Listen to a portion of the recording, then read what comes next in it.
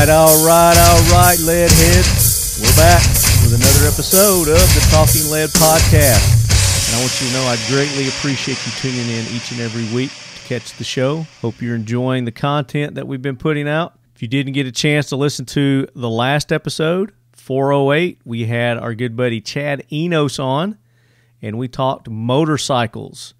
We talked concealed carrying on your motorcycle. We talked having fun on your motorcycle. We talked about Sturgis. Chad just made a big trip to Sturgis. We talked about it a little bit, and he does some custom bike building, and he invited his friend Ted Blank on, and we talked a little bit about custom bike building also. So just kind of dipping our toes into the motorcycle topic, which I think from the feedback that I've got from you lead heads, it's something that we're going to do another episode or two on in upcoming episodes.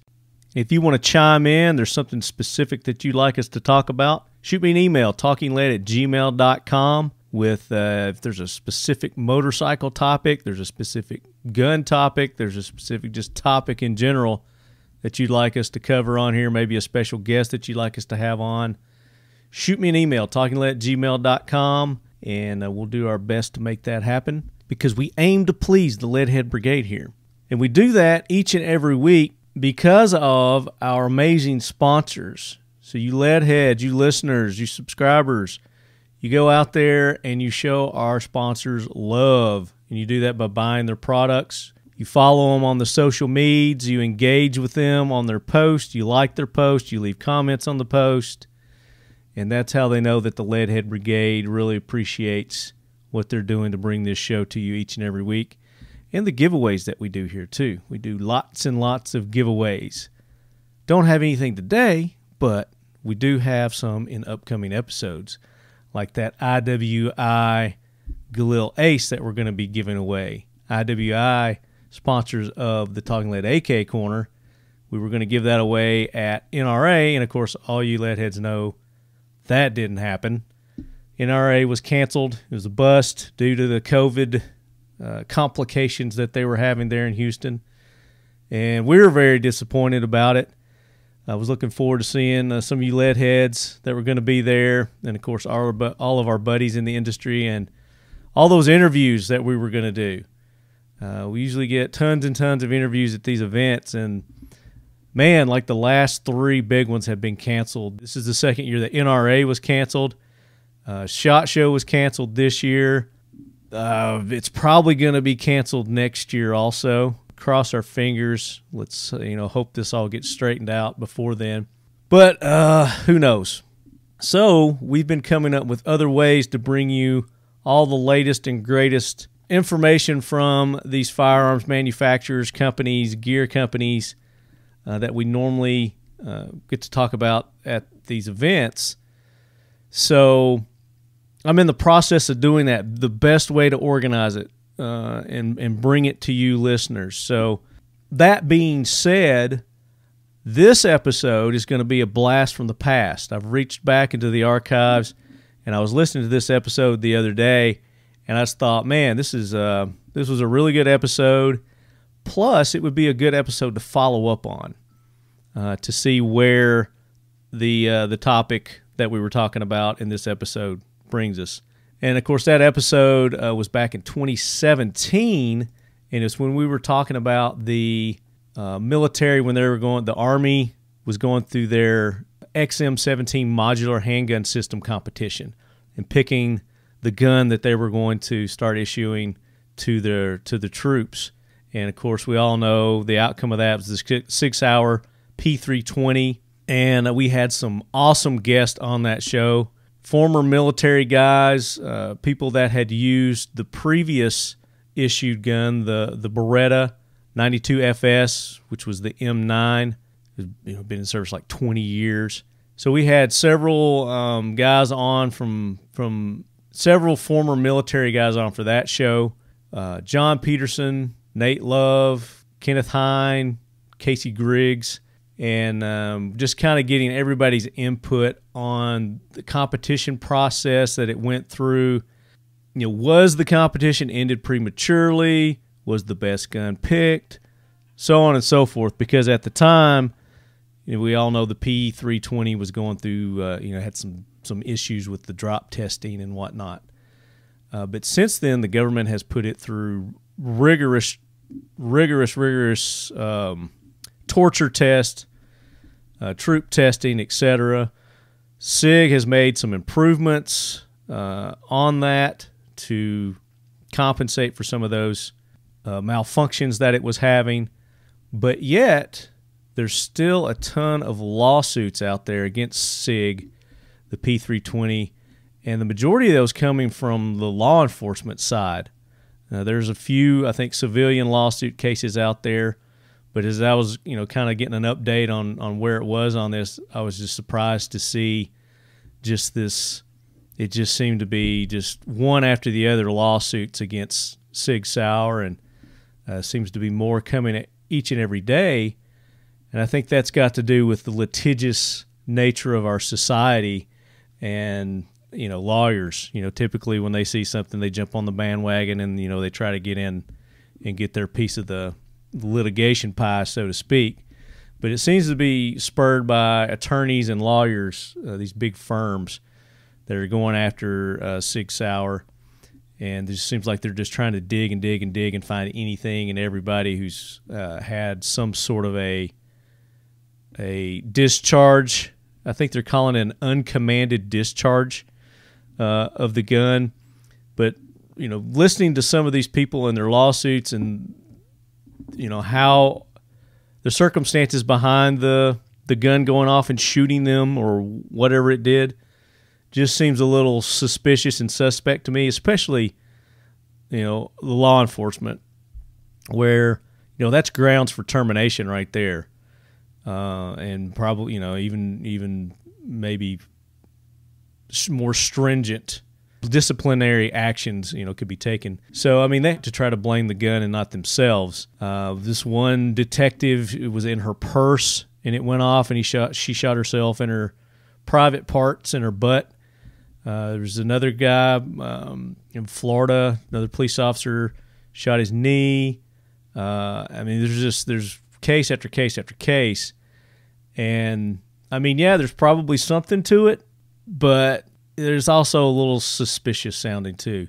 So I think I want to do an episode talking about maybe that also. Maybe not just the Sig, but, this is just kind of what's in the media right now. I guarantee you all the other gun manufacturers have lawsuits against them as well with similar type circumstances. So anyway, I thought this might be a good show to build interest in an upcoming episode of doing something like that.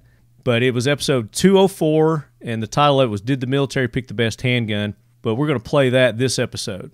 So just kind of want to give you a little back history on why I chose to re-release that. Plus, like I said, I'm gearing up because we're trying to reschedule all our NRA interviews that we had, and it's just been chaos trying to get everything worked out with everybody's schedule and whatnot. So those are coming. We'll have new episodes coming regularly, just like you're used to. So don't fear, never fear. This will give you guys time maybe to get caught up if you're lagging behind.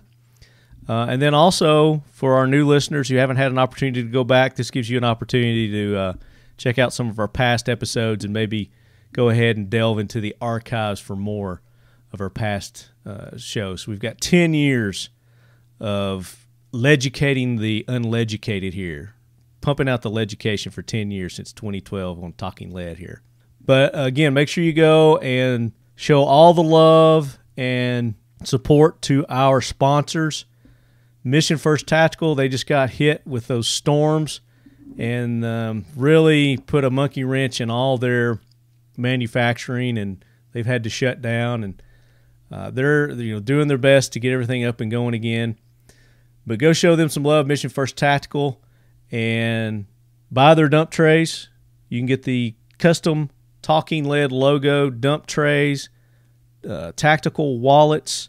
The dump trays, we use them as armorer trays too. They're great for armorer's trays. But really good, just multifunctional. They're Kydex made out of the same stuff they make their holsters out of. Or you can get your own custom logo on there. They've got some pre-made things that you can pick from, logo things. But We're working on getting our own Talking Lead page on Mission First, so that way you guys don't have to search around and try to find them, or just tell them that you want one. They'll just have it there. You click on it, you can buy. You can buy the original Talking Lead logo, our Leadhead Brigade logo, our AK Corner logo. We're getting all that set up with Mission First. So that's coming. This damned old Storm threw a monkey wrench in that too. Check them out, Mission First Tactical. Use the code LEADHEAD, and you're going to get 20% off any of their AR-15 accessories, their cool 30-round AR mags. They've got AR-10 mags now. So go check them out. They've even got the window mags too. I'm holding one here. Not doing a video for this episode either, Leadhead, so don't go to YouTube, look for a video for this episode. And Seal One, you go to seal1.com. Their website used to be .net. The .net website is not in service anymore. So go to the seal1.com website, and you can go there and you can order all the CLP products that Seal One makes. It's a really good product, guys. I've been very impressed with the cleaning ability of it, the corrosive protection that it offers, and the fact that you do Seal One and done. You put Seal One on there, and it seals and cleans and protects it just like that. And this is a dry product. This is a dry cleaning product, guys. So you don't put it on and leave it on. You put it on, you leave it on for a little bit, and then you wipe it off. It absorbs into the material and protects it. I had a post the other day on Instagram. I was cleaning my granddad's M1 Grand stock. It had been in storage for I don't know how many years. But we were going through and cleaning some stuff out of my grandma's house and ran across two of them. And I was like, wow, this is awesome. So it was really dirty and dusty, and I just broke out the Seal One paste and put it on a rag, cleaned it off, wiped it on there, put a liberal amount on it, got it good and Seal One'd up, and then I wiped it off, cleaned it off, and it looks great. I mean, it looks brand new almost. Did a really good job. But I did a post on that, and somebody left a comment that they had used it, and they were in the desert, and it had basically cemented their gun together. And it's like, well, you know, if you cake it on there and you don't wipe it off, then you know anything you put on there wet in the desert is going to do that. It's just common sense. But it specifically states in their instructions that you put it on and you wipe it off completely. It's not a wet lube type product or protector. So I've got a little blurb, a little PSA message from Dwight that he goes through and he explains it. I'll pop that into this episode, and it explains it all. But seal1.com, use the code LEADHEAD, 25% off any of their products at Seal One. That's their aerosol, that's the paste, that's the liquid, that's the pre-soaked bore pads that they've got. And they even got pre-packaged like cleaning kits that's got cloths and brushes and everything in that too. So 25% off. Use the code LEADHEAD at seal1.com. How you doing? Dwight Suttle with Seal One, here to talk about the proper use and application of Seal One CLP Plus. The first time you use Seal One CLP Plus, ideally I would start with a clean firearm. One, you see how easy our product will go on and cover the entire firearm and then wipe off. And then you'll also see that our product will remove more carbon that has been left behind from whatever you've been using. Now it takes about 3 cleanings. I like to say clean shoot, clean shoot, clean shoot for the Seal One to get in and fully penetrate the firearm and remove whatever else you've been using before. The Seal One CLP Plus is safe on all metals, plastics, composites, wood, leather, you name it, it is safe on there. The Seal One will not dry out. The Seal One CLP Plus is a dry lubricant, so you'll want to put it on and wipe it off. You want to wipe off the entire firearm. Seal One CLP Plus comes in a paste, a liquid, an aerosol, and pre-saturated bore patches that are bore-specific sizes. We call those seal skins. To use Seal One, it's very simple, and using Seal One will Reduce your cleaning time by over 50% from traditional cleaning methods. All carbon, copper, lead, plastic firearm and shotguns, nothing is sticking and adhering, so it all just gets wiped right off. So all you do is you field strip the firearm, you put it down, and you go piece by piece by piece with covering the entire firearm inside and out with the Seal 1. The first time you're using it, I would leave it on for about 15 to 20 minutes, and then you come back and you wipe it all off. Seal 1 CLP Plus is very simple. You do not want to overthink it. It is a dry lubricant and is meant to be used as such. So you'll put it on the entire firearm, inside and out, and then you wipe it off completely. That's all there is to it. Seal 1 and done. Thank you.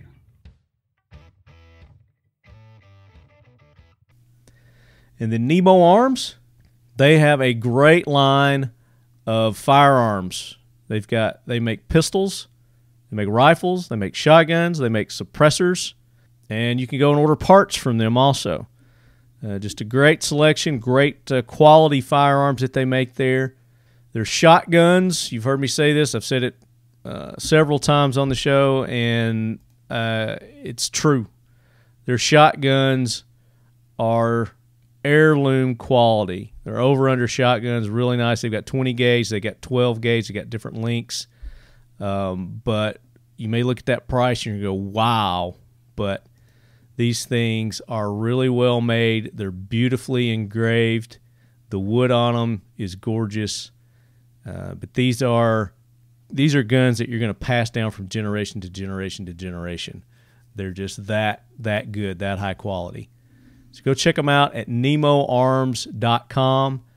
And to help you out, they're going to give you lead heads a little special discount, and this goes towards their firearms also. You can get 10% off if you use the code TL10 at Nemo Arms. And then for you guys who do want to live the Leadhead Brigade life, the Talking Lead lifestyle, you want to get our shirts, you go to 1776united.com. 1776 United has been producing our shirts from day one, and they are the most comfortable t-shirts that you will ever wrap around your body. Super soft, super lightweight, really good shirts. It's that tri-blend stuff. I don't know. But anyway, it's good stuff. 1776united.com. Use the code TALKINGLEAD.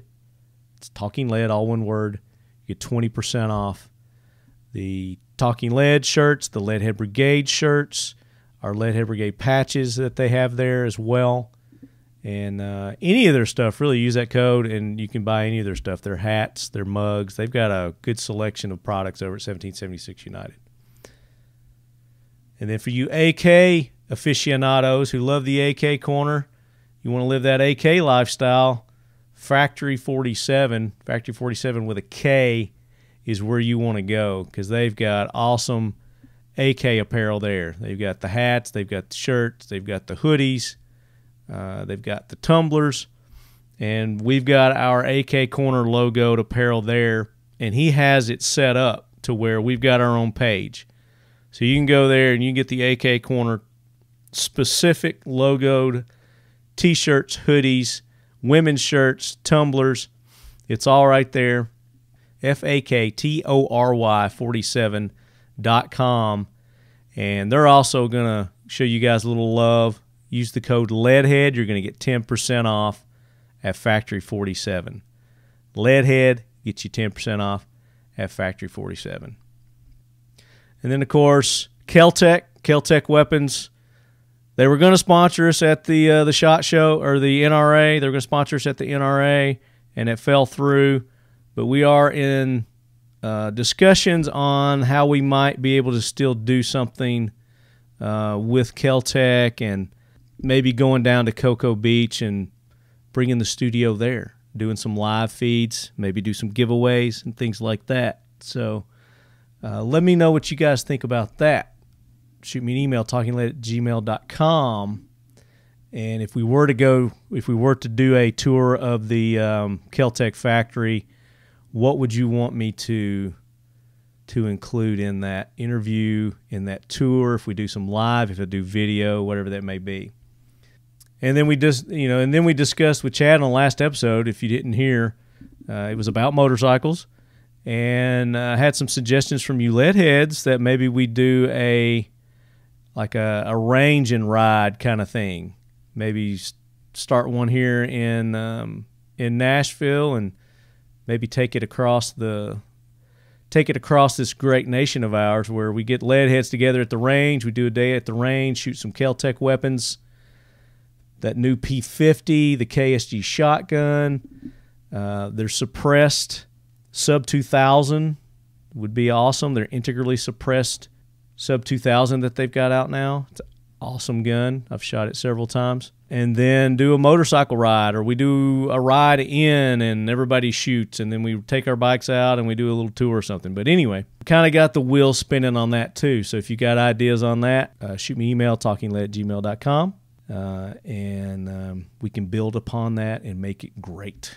All right, so that's enough of my ranting, guys. I'm going to go ahead and spin up this blast from the past. Talking Lead, episode 204. Did the military pick the best handgun for our troops? ? All right, lead heads, welcome back to the Talking Lead podcast. This is episode 204, and we have got a very special show for you lead heads this week, and we're going to get into that in just 1 second. I just want to give a big thanks to everybody that was on the show last week. I'd like to thank Tom from IWI, Chase from Zenith Firearms, and, of course, our host during that segment was High Threat Concealment, Adam Garrison, which he was going to join us today, but unfortunately he wasn't able to join us for this special edition of Talking Lead that we're having for episode 204. Let's go ahead and get into this show, because this is probably going to be a pretty long show, but it's going to be very interesting. I know you guys are going to enjoy it. So what we're going to be talking about today is the recent Army's decision for their new handgun. It's the was it the XM17 project? Is that what they're calling it? Yep. So joining us on the call today, we have John Peterson, Nate Love, Mike McCarthy may be joining us a little bit later. He hasn't joined us yet. And then Casey Griggs is with us. And Nate, you've got Ken with you, right? Yep, Ken Hine. Ken Hine. So what I want to do is I want to go around and everybody introduce yourselves and kind of qualify yourselves for this discussion, which we're going to be talking about the modular handgun system competition, the previous handgun that the Army, the military had chosen for their issue, the current one that's been selected, and then the other ones that didn't get selected. And we're just going to kind of give our thoughts and perspective on the whole thing. So let's start with Casey. Everybody knows Casey Griggs, CG3G. Introduce yourself, Casey. What's going on? Well, most of you know me as Casey Griggs 3-Gunner, sponsored by Nordic Components in Mossberg and a couple others, and Talking Lead. So kind of been in the military for 15 years, going on 15 years, trying to finish 20, and I'm an instructor now, so hopefully. And you've got some duty time, active duty? I got 2 years in Iraq, 15 months, and then the second one was 12, so one was in Balad and at Fab Orion, the second was at Camp Taji. And you've seen combat? Yes. Yeah. And you were issued the Beretta, right? Beretta 92F, yeah. Right. It's a different firearm, that's for sure. We'll get into that. Okay, John Peterson, welcome to the show. How's it going? Going good, buddy. I'm John Peterson. First time I touched a military pistol was in 1987. I was issued in 1911 when I was a machine gunner in the infantry. Later on, got in the Army Special Forces, and we were issued the 1911 and then the M9 all the way up through about 03. And capped off my time. I was in the Guard and Active Duty Special Forces, but I capped off my 20 years with my final year, part of that in Afghanistan on our deployment with our unit. And aside from that, while in the Guard, I was an instructor at Smith & Wesson Academy and then what's now called Sig Sauer Academy. So I had a chance to play around with and work with a lot of the other competing products that were going on, and had a little bit of involvement with the R&D process for some of the military weapon systems and procurement. I got to be a tester, not on this particular system we're going to be talking about, but some others. Okay, cool. Nate, Mr. Nate Love, Frontier Tactical, sponsors of Talking Lead, by the way. We are sponsors of your awesome show. Owner of Frontier Tactical, we do the multiple caliber system, the Warlock. So my background was I was 11 Bravo infantry in the Army for about 10 years. Got out, went to gunsmith college, and from there got picked up to be a small arms repairer and then senior weapons inspector over in Afghanistan and Iraq as well, and also through the U.S. So everything from unit level armor all the way up to depot stuff. Worked on every weapon system that the military uses. So that includes all the pistols, all the SIGs, all the Glocks that were local procured, all the 1911s, all the M9 series. So pretty much the other side of the pistol. I was issued an M9 Beretta series, and that was as an infantry guy, and then worked on everything on the backside. So that's kind of my qualification. Okay. And Ken? My name's Ken Hine. Served 28 years in the U.S. Army. Started in '83, went all the way through to when I retired in 2011.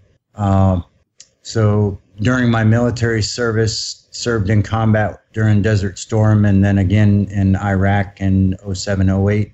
Also served as a contractor in Afghanistan from 2012 to 2014. During my service, I carried both the 1911 and the Beretta 9mm. As far as any other background in arms, I'm currently working with Frontier Tactical as an assistant to Nate Love, so that we can work on expanding my knowledge in weapons. Very good. And I guess Mike has not joined us yet. He is working through a Skype update. I think you called that one, Marty. Okay.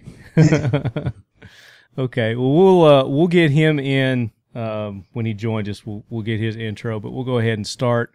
So, what is the modular handgun system competition, and what initiated it? I guess that's what we should talk about first. So, I've got a copy of the RFP, thanks to John, and kind of the page 2 of that. I'm just going to read this. I think it kind of breaks it down and explains it pretty good on what this process is. So I'm going to read this real quick, and that'll give Mike some time to get in. So it says the U.S. Army Contracting Command, New Jersey, Picatinny Arsenal, New Jersey, on behalf of the program manager, Soldier Weapons, has a requirement for the Modular Handgun System, MHS, for the purpose of this request for proposal, which is an RFP, and resulting contracts. The MHS will consist of the handguns, associated ammunition, and supporting accessories to include spare parts. Interested vendors will be required to supply all the items as described in Section B under the resulting contract. The acquisition strategy is to conduct a full and open competition that will utilize the trade-off method to evaluate and select the best value systems submitted that meets the MHS requirements as described in this RFP, and attach purchase descriptions in accordance with the Federal Acquisition Regulation, FAR, Part 15. The MHS procurement is intended to be an open caliber competition, which means the choice of caliber is left to the discretion of the offerer. So the people competing, I guess, get to choose what caliber they want to enter into the contest. Offerers are permitted to submit up to 2 proposals configured to the specific caliber it chooses for evaluation. If an offerer chooses to submit 2 proposals, their submissions must each be chambered in a different cartridge of the offerer's choosing. In addition, each proposal must be submitted independently from each other. Each proposal will consist of either a 2 handgun solution, 1 full-size, 1 compact, or 1 handgun solution that meets requirements for both a full-size and compact weapon, plus the following ammunition: ball, special purpose, and dummy-drilled inert, DDI, as well as accessories to include spare parts. Offers will have 150 days from the issue date of the RFP. Each offerer will be required to conduct a contractor product instruction training demonstration session to the government on the hardware and the manuals. And the government schedule those times. The government intends to award up to 3 firm fixed price, FFP, indefinite delivery, indefinite quantity contracts based on the results of the initial evaluation of the proposal submission by following the evaluation procedures contained in Section M of the RFP. The government will then make a final down selection to a single contractor by following the evaluation procedures contained in Section H or M, whatever. The period of performance of the base contracts will be 10 years for the handgun, accessories, and spares, and 5 years for the ammunition. I don't know that this goes on and helps us understand anything else, but that's pretty much what they're trying to accomplish with this MHS. Would you guys agree that that pretty much sums it up there? Yep. Okay, so Yeah, the rest of the details get more boring and people fall asleep, but yeah, that's what it goes into. right. So this RFP is 351 pages long. That was page 2 of this request for proposal, and I mean there's a lot more stuff in here. So that's basically what the people submitting the guns or their firearms for consideration are expected. You know, that's what's expected out of them. So. Let's go to John. Do you know all the people that had offerings in this competition? I've seen the list, but I've been kind of more focused on what's happening next, man. I don't know if it's the pretty much everybody you would. good. Yeah, it's pretty much everybody you would expect. Obviously, Sig, Glock, Smith and Wesson, Beretta had an entrant, and I don't know who else might have had. I'll get the full list for you though. Yeah, I mean, I had a list of it, but those are it's the main people that you would expect. So what the Army's currently using, I mean, obviously they're unhappy with their current issued firearm, the Beretta 92F. Yeah, 92F, which they call what, the M9 series. M9 series. Yeah, the M9. So the new one is the, what do they call it, the 17 or something like that? Well, XM17 for now. Yeah, the XM17 for now. Most things are going to start out, especially in the weapons platforms, are going to start with an X until they're experimental, right? Yeah, they're testing them out. Right. Well, the other one, Tim, too, you probably aware is that the Beretta was actually approaching the end of its service life. You know that it's anticipated to, that the gun's supposed to last. And I know that in this RFP it says instead of 20 years, it says 10 years. Right. They've made this one 10 years. So was it previously 20 years? Is that what the agreement was? I believe so, but I remember reading specifically that Beretta was going to have to compete again anyways because they had already been coming up with new versions of the M9 to recompete, and that the Army specifically put out that the Beretta M9 was reaching the end of its service life. Okay. So does anybody have any idea on the previous process that they had for choosing the service weapon? Before you go into that process, I would probably preface that with something that most people don't know, and that is that although the Beretta is the primary DoD-wide service pistol, there are other service pistols used, just not as largely within all of the military branches. So you have the SIGs. There are 220 series, so the 220, 225s, 226s, and things like that. There are smaller amounts of Glocks. There are smaller amounts of other pistols like the 1911s that are at less known units. They're not widely accepted throughout the military branches. So you've got different units using different pistols, but basically military wide, it is the Beretta M9 series. So, right. And this is the Army's selection process, and I think maybe the Marines may have signed on with it as well. Is that correct? That remains to be seen. A lot of that comes through the testing process and the different channels that they use to procure. Yeah. Because just because the Army chooses this, it doesn't mean the Air Force necessarily is going to accept whatever guns picked or any of the other branches. Right. Not at all. Right. Okay. Well, maybe something you guys probably knew as well, but something that may have been a contributing factor in all this is, because Nathan just mentioned the other issued pistols. That I know one of the most prevalent ones at least numerically, was the M11, which is a Sig P320. Oh, yeah. Right. And those were getting issued. It's going back like 20 years now, but CID, Right. criminal investigators and counterintelligence and a few others were getting those. And I had a chance actually to train a couple units that was their primary issued gun, where our unit just provided some extra opportunity training and for them, some protection guys that protect like generals in the military. And they were pretty happy with the gun. Obviously liked it better than the Beretta, but the reputation that gun gained, not just in the Army, but the Air Force, OSI, and others had it. And a lot of the DOD entities, a lot of them where there's civilians that are issued guns, were getting this gun. And then others started asking for it, as a concealment gun. And then, of course, a few years ago, they won the upgrade to that, which I think is called the M11A1. It was reported widely in the gun press. But that gun seemed to do pretty well. They only had to make a couple of changes to it. And, of course, now Sig, they put a stainless steel slide that's made in New Hampshire on that thing, which makes it even more durable for the field. But I know personally from teaching a number of people that were issued that gun, they were quite happy and they didn't want to give the thing up. So I absolutely love that. I was reading later, though, that and it was more rumor control, that there were a lot of people reporting to the folks at Picatinny Arsenal, like, look, we're happy with the SIG that we've got. And, of course, the SEALs will tell you about what they feel about their SIGs.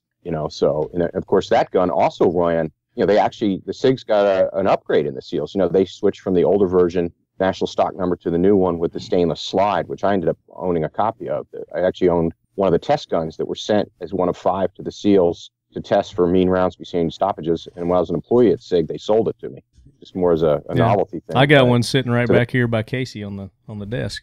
So maybe the fact that they had such a good track record, not just with the other ones Nathan issued, a lot of people don't realize the P220 and P225 and some others actually had NSNs, stock numbers, and were available for issue. But, right. They did have a good track record with the Navy Special Warfare Command, and I don't know, probably about 6 different places in the military I knew of were getting the M11s. Yeah. Well, let's talk about let's go ahead and talk about the Beretta. And, I mean, obviously it was time for that, I guess, that contract to end. So, the government opened it up for newer, modern guns, and, with their criteria that they were looking for, it had to be modular.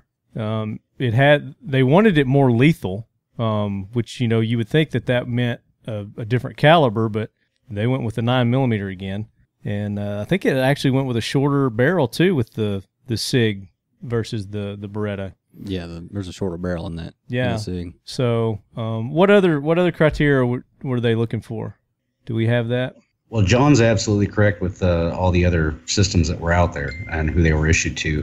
One of the things that is an underlying factor, though, that doesn't always make it into the written form, as we know for the procurement process, is its acceptability of NATO calibers. Yep. Because we have that requirement if we're going to continue working with NATO countries. So that ammunition requirement is usually written directly into the proposals and RFPs that they put out, although it's not always directly stated. Well, so a lot of that ends up being, dreaming or pie in the sky stuff when people start talking about changing calibers to things that may or may not be more lethal based on the testing criteria.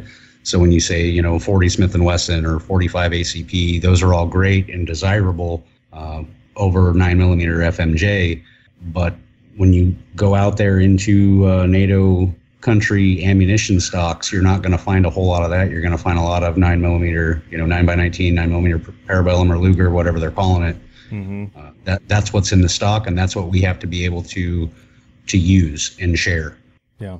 Well, plus one of the specs was that the gun had to be able to fire a newer authorized hollow point. I think they call it the XM1153 special purpose ammo that SIG developed. That was actually included in the contract that the military will be able to obtain and use that ammunition. That's something that wasn't too widely reported, but I think is pretty significant. Right. I would agree with you heavily on that. Yeah, but then as we read through the RFP, it didn't say anything about hollow points. It said the 3 types were the ball, the inert, and what was the other one? I can't remember. The dummy drilled. Yeah, that was the inert, and then there was another one. Then there was the special purpose one. That's the one that John's referencing. Okay, that's the special. Okay, so that would qualify for the hollow point special purpose. Gotcha. Okay. Right. Perfect. So before we get into the newer handgun, let's talk about the older one and the reasons why it needed to be replaced. I mean, obviously, it didn't get good reviews throughout its career. And you guys have firsthand knowledge with that firearm. So what were some of the issues that we'll start off with the negatives, and then we'll talk about, any pros, because I think the negatives are going to outweigh the pros, the cons versus the pros. Well, one of the negatives that I got about it, one of the negatives that I have about it in Iraq in 04-05, and I don't know when they come out with the new mags, but was feeding issues. The springs would stick inside the magazines and cause a lot of jams due to the sand. And, just it being an open top pistol, I mean, I know that sounds not significant in some things, but the dirt, sand, grit, and everything would get down inside of it. And for us, it just caused issues, especially when you're around like a lot of Bradleys and things of that nature, stuff that kicks up dust nonstop. Mm-hmm. And that's just some of the issues that we had with it. Was just I don't know many battlefield conditions that aren't going to have dirt. So, I mean, you think that would have been something that they would have tried to have tested beforehand? Well, the dirt in Iraq tends to turn to solid concrete right when it gets wet and then dries. Yeah. So you got to remember when we changed over too. At that time, we weren't really in the desert. It was right. We were still wearing woodland camouflage, so we were thinking about being in the woods. Exactly. Yeah, I remember wearing the wonderful DCU with the woodland camo mix in the middle of Iraq. The chocolate chips. I had those too. Well, Marty, I got 10 reasons that I've been seething over since I got issued one of these for the first time. It's like a list that kept growing.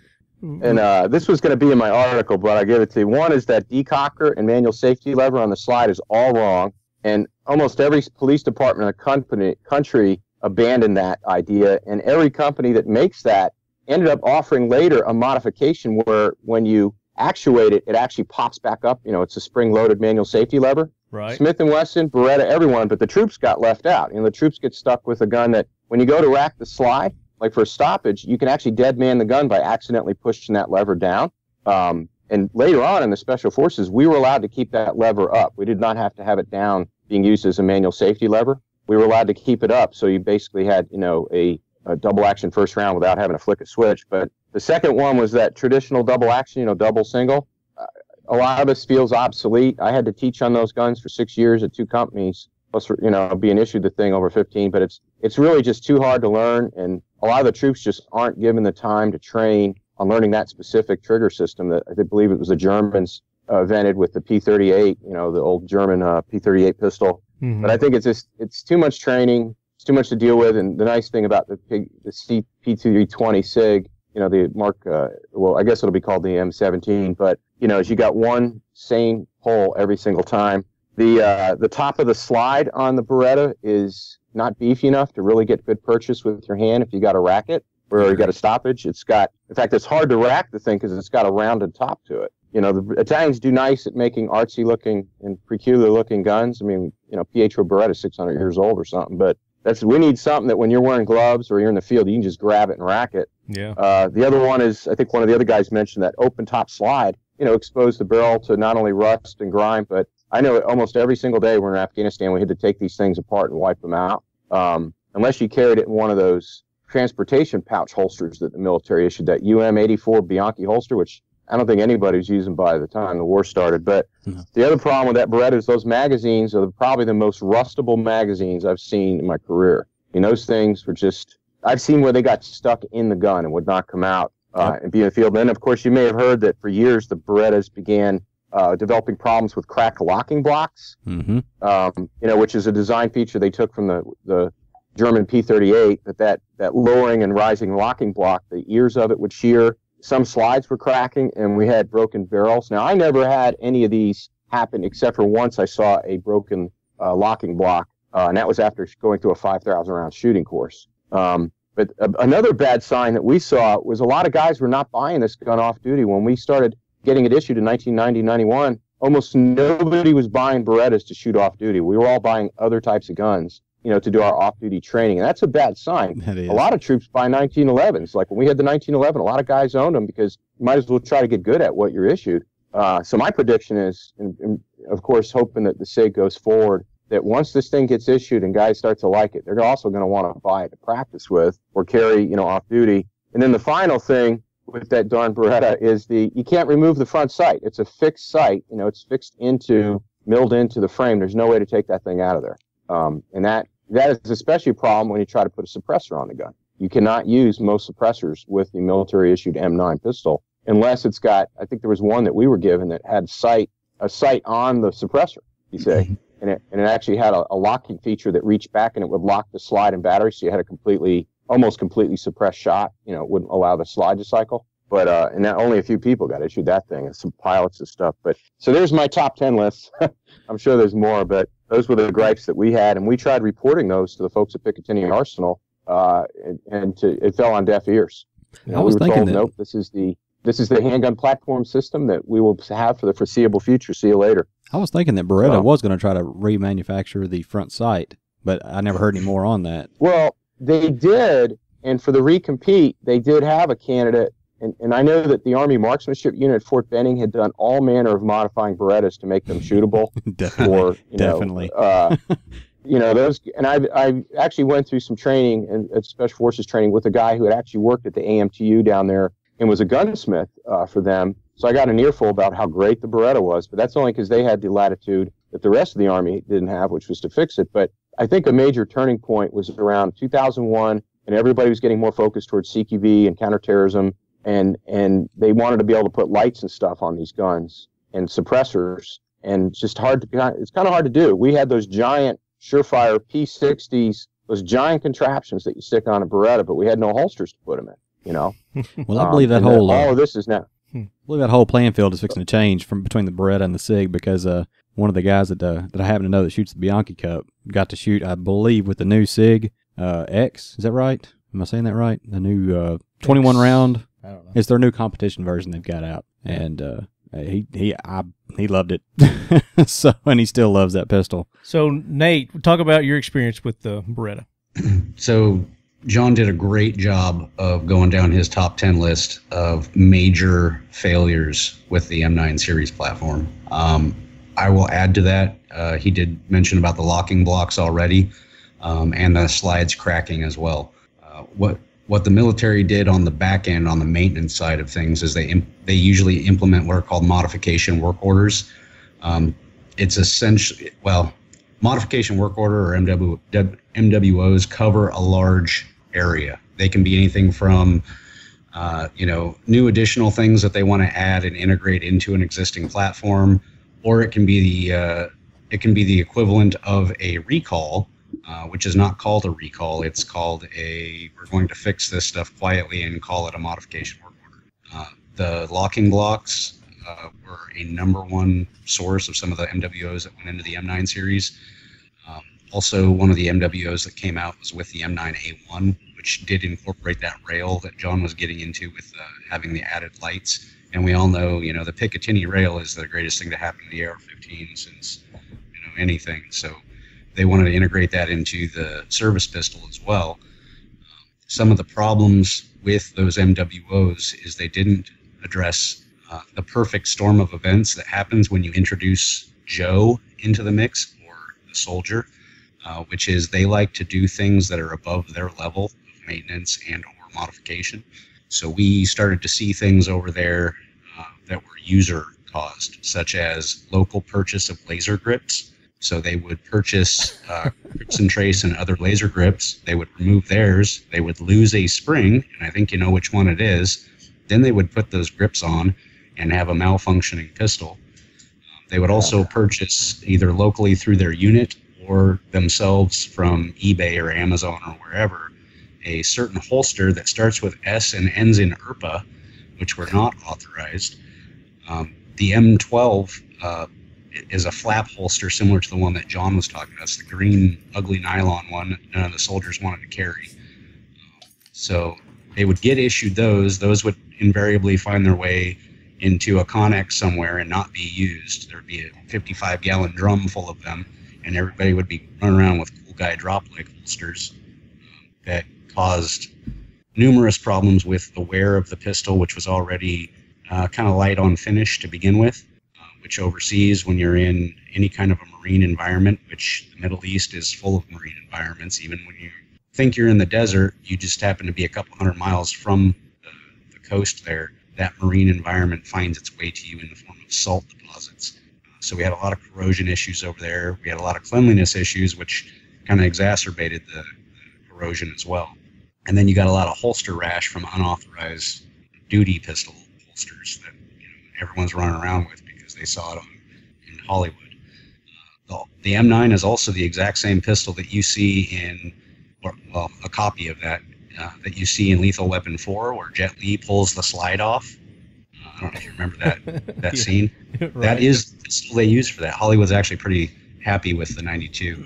They put they used it in all the Lethal Weapon movies. Remember he shot the smiley face? Uh-huh. Yeah, well, that happens to be the one that you can literally, and I've done it before to show people, mag, loaded, round in the chamber, pull the slide right off. That happens to be the pistol that you can do that with. But when you get into the maintenance side and all the moving parts that make up the M9, he was dead accurate when he's talking about that manual safety decocker system. Its locking block mechanism, slides cracking, magazines freezing inside of the magwell due to either corrosion or expansion. It was probably one of the most maintained weapons when it came to repairs and replaces. It literally was the prima donna of maintenance. It took a lot of time, more time than many of the other weapons platforms that we had to service. Yeah. So that's another consideration, as far as cost goes, the cost of ownership, the maintenance, where one, they may be coming in cheaper, but in the long run, it may cost more to maintain that firearm. It's absolutely correct. And a lot of what goes into the bidding process is life cycle management. When you start talking about, how many years down the road are we going to be able to procure magwell bodies and springs and followers, et cetera? And do we get them from the manufacturer? Are they subcontract? How is this procurement process for the entire life cycle of this weapons platform that we decide on? And then a lot of that goes into that's why you end up with a 351-page MHS RFP. Yeah. RFP. I mean, there's so many things that get written into it, and they probably don't even cover it all in the first one. So wait for that second one to come out. Ken, talk about your experience. Just to add, and really, as far as what everything else that's been discussed already, the one thing that I really disliked the most, and because I'm showing my age a little, I was issued a 1911, and so transitioning from the 1911 to the Beretta, probably the biggest difficulty I had was getting used to the trigger, and going to a double action trigger. And the one thing that I'd say that I disliked the most about it was not the fact that it was a double action, because I actually kind of like that. But after the first shot, there was a lot of take up to fire off the next shot. And until you got used to that take up to fire off the next shot, it took you a lot longer to get that second shot off. And that was probably the biggest thing that I disliked about it. I mean, I did carry it for a number of years, especially once I made it to senior rank, E7 and above. That was primarily my issued weapon, but it wasn't my weapon of choice. I still carried my AR, especially when I was outside the wire and I was running in convoys. I didn't want that to be my primary weapon. My primary weapon was the M4, but it was the weapon I was issued with and the one that I qualified with. So I had some experience with it, but it didn't mean that I liked it. I just got used to it. Right. And there's no end of jokes about how, you've got a 15-round magazine, but it's very likely that you're just going to throw the pistol, as a form of distraction to get to your rifle. Well, and that was going to be kind of my question to you guys also is, the pistol is not your primary weapon to begin with. I mean, obviously, you want a reliable backup when you have to go to that. Who uses this as primary? Anybody in the military use the pistol as the primary? Yes. There's a number of them. Interesting, I got to train all these folks when I worked at those two different companies because, they would all send their instructor types through. Mm-hmm. But you've got the military CID, who are both, there's uniform and civilian, within DOD. They have, you've got like organizations like NCIS, in the Navy, the OSI in the Air Force. Army has CID as well as Marine Corps. Then you've got the counterintelligence folks who are in all the armed forces, and most, I believe, are still issued the SIG. They call it the M11A1 now, but it's, it's a P320 with a stainless slide. Mm-hmm. Obviously the military police, in most cases, that's, their sidearm is their pistol's primary weapon. And then you've got some other nitnoid people who get it, but as a primary gun, specialized type thing. But, mainly the plainclothes types, right, as well as the MPs. The plainclothes of people who aren't in combat, right? It's something you're seeing a lot more of, and this is, again, somebody mentioned this earlier, but you're seeing a lot more units, especially special operations, are issuing the pistols. There are certain types of operations where the pistol, whether it's plainclothes, whatever, is the primary weapon.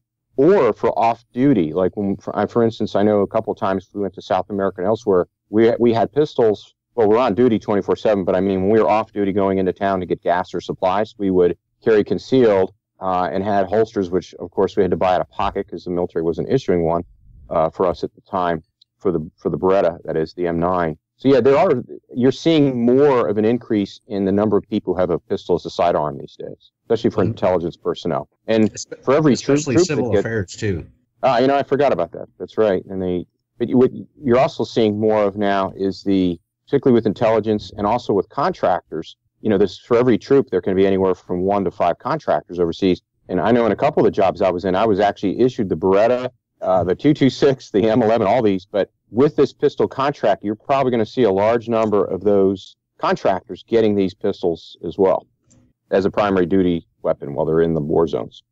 Right. A lot of what dictates the primary weapon is going to come down to what your job is. And I think John touched on that really well, because a machine gunner is going to have a primary weapon of a machine gun. Right. But and that's my point. The majority of the people that are getting issued these have an other primary weapon. Well, as John mentioned, yes. That pistol will be likely their primary, depending on, obviously the combat arms are going to stick to, the heavier weapons, whereas the lighter, the softer jobs, so to speak, you've got civil affairs people running out there in town trying to win hearts and minds.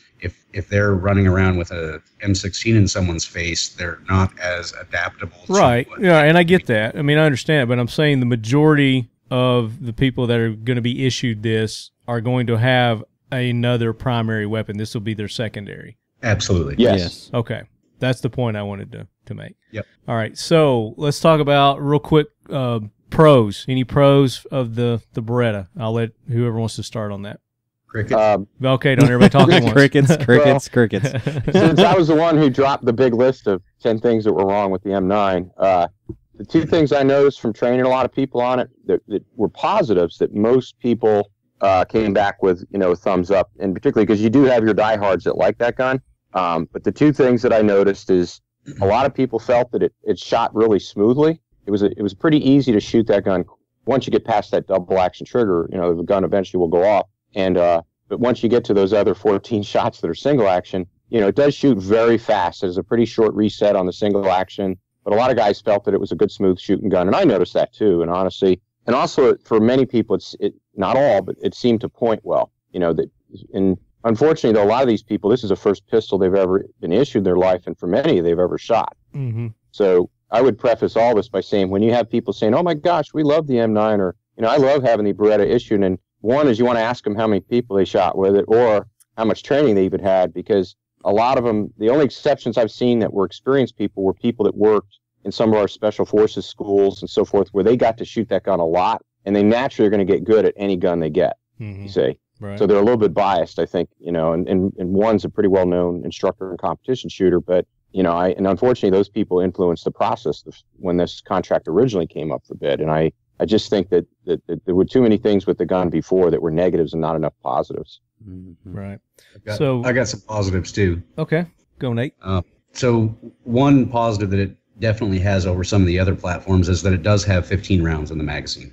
And if you're going to be shooting 9mm full metal jacket, no matter what gun it's coming out of, having more rounds is a positive thing. And as John mentioned, it's extremely easy to qualify with. For what it was intended to do, its job, which is to hit a man-sized target at about 50 feet, it does that. It doesn't take much to get someone to the point where they can qualify with that pistol to get it to do what it's supposed to do. So it does have that.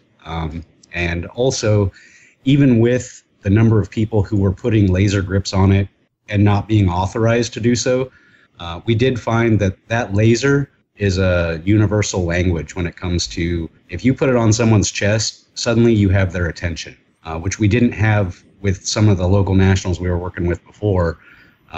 They were used to having guns waved in their face. The moment that you have a laser on their chest, that changed the dynamic and they started listening. Well, it's just like Iraq, you know, you could point a rifle or point a 25 millimeter cannon in their face and they didn't care. But the second you drew that handgun, it meant business. Right.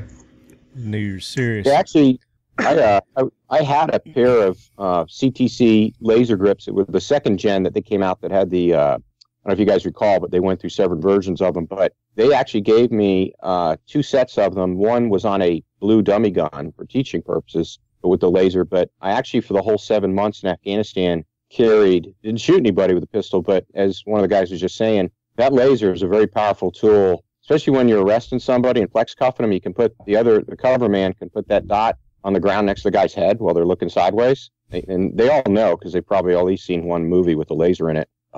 But also for scaring people off from our front gate at night in our base, like cars would come creeping up on our base, and that we weren't issued the lasers that now they have. They have visible green lasers and some other modules like for the M4. But I was the only guy in the team that had any kind of laser that was visible. So I would go out and literally use that thing to scare people off that were creeping up on our facility at night. But I know for when you're doing arrest and cover contact type situations, that does get their attention, especially if you swirl it around on the ground next to them while they're being cuffed.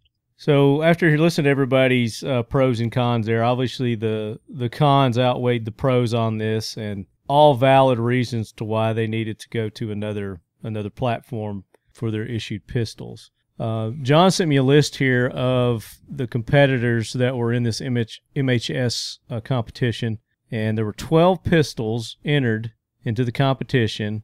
Beretta entered their APX striker-fired pistol. Has anybody got any experience with the APX? I don't have any experience with it.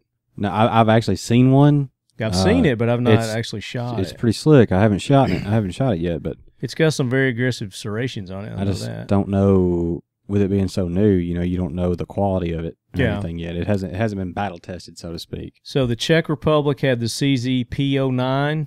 Belgium had the FN Herzl. They had a polymer frame striker fire pistol, apparently based on the FNS, and from which the FN509 was developed. And then, of course, Glock had the 17 and the 22, chambered in 9mm, and the 40 Smith & Wesson. So they submitted, I guess, 2 different calibers. Chris USA, their Sphinx SDP.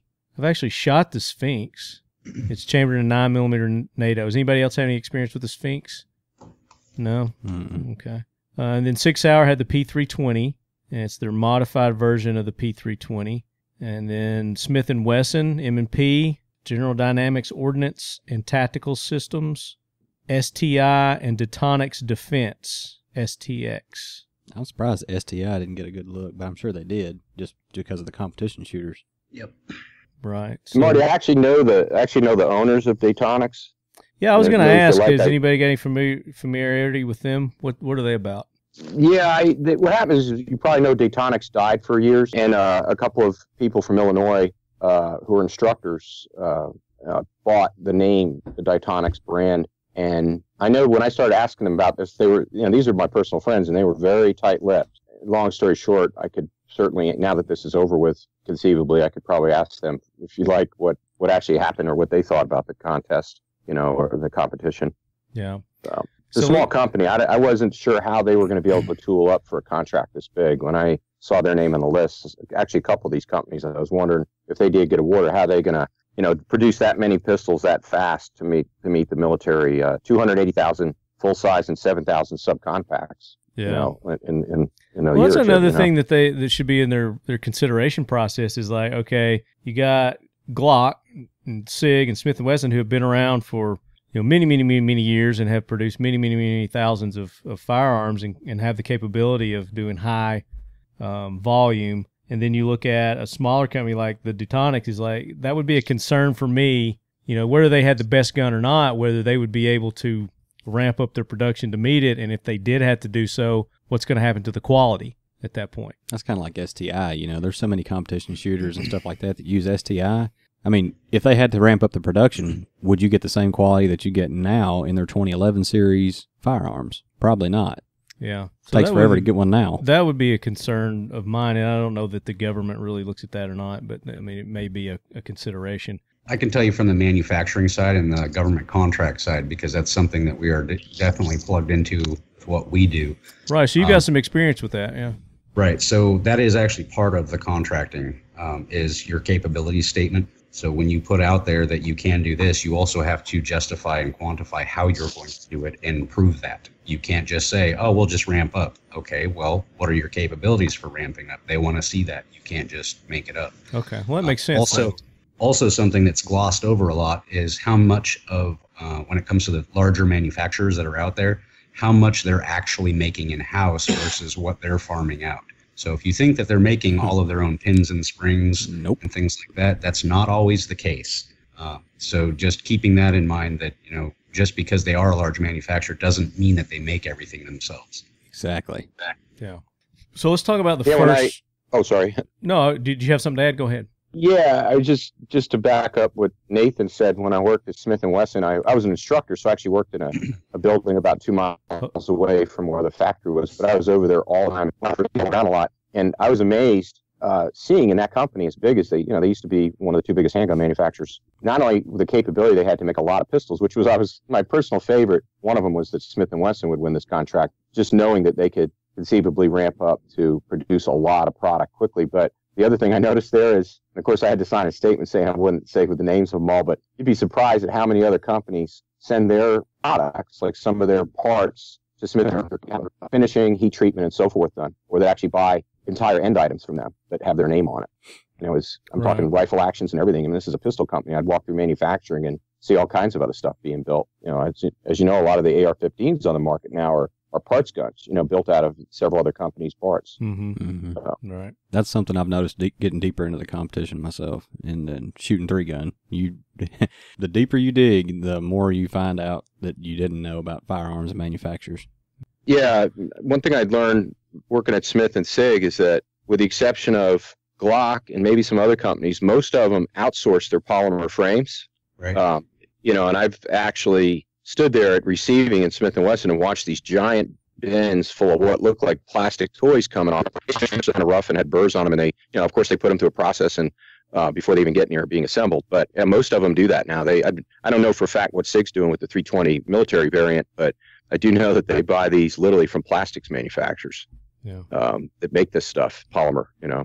So that's good that they do take that into consideration as far as a company's capability. So that was, I was curious about that. So let's talk about the first phase, what's involved in the first phase of the MHS proposal. So the first phase was bid sample testing described in Section M of the RFP, which was to be conducted on all MHS proposals to identify which of them did not meet the basic requirements of the RFP and rank the proposals that were found to be in competitive range. Phase 1 consisted of only limited testing based on 9 factors, included test firing the pistols for accuracy solely in a ransom rest, and test firing the pistols only 12,500 rounds for reliability, and only 500 rounds for compact pistols, all in a test firing fixture.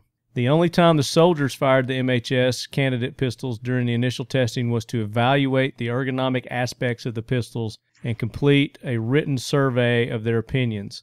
Once this initial Phase 1 testing had been completed, up to 3 MHS proposals in the competitive range were to continue on to the sustainability, more comprehensive Phase 2 product verification testing and down select evaluation based on 6 factors as required by Section H of the RFP. At the conclusion of the initial Phase 1 testing, proposals from Glock and SIG were the only 2 in the competitive range. So I guess was there 12 in all? So 10 of those flunked out of the Phase 1. It says both proposals were ranked essentially equal based on the limited testing of the technical factors evaluated during that phase, such as reliability and accuracy. The first phase of initial testing was not designed to identify which pistol would be able to perform best under the conditions soldiers would actually encounter in combat. The results of this initial testing were never intended to be the basis of which to select the actual pistol that would be adopted, and they are not sufficient for that purpose, which I wouldn't think so either. And that's what Phase 2 is supposed to get more into. And it's my understanding that these firearms never made it to Phase 2. So let's talk about Phase 2 real quick. Phase 2 of the testing required by the RFP was a comprehensive product verification testing and down select evaluation based on 6 factors to be conducted on a competitive basis to determine which of the 2 MHS pistols in the competitive range was technically superior. The results of this crucial and universal small arms testing process is what the RFP intended to enable the Source Selection Authority to make a fully informed decision regarding which MHS proposal was technically superior and should be adopted by the Army.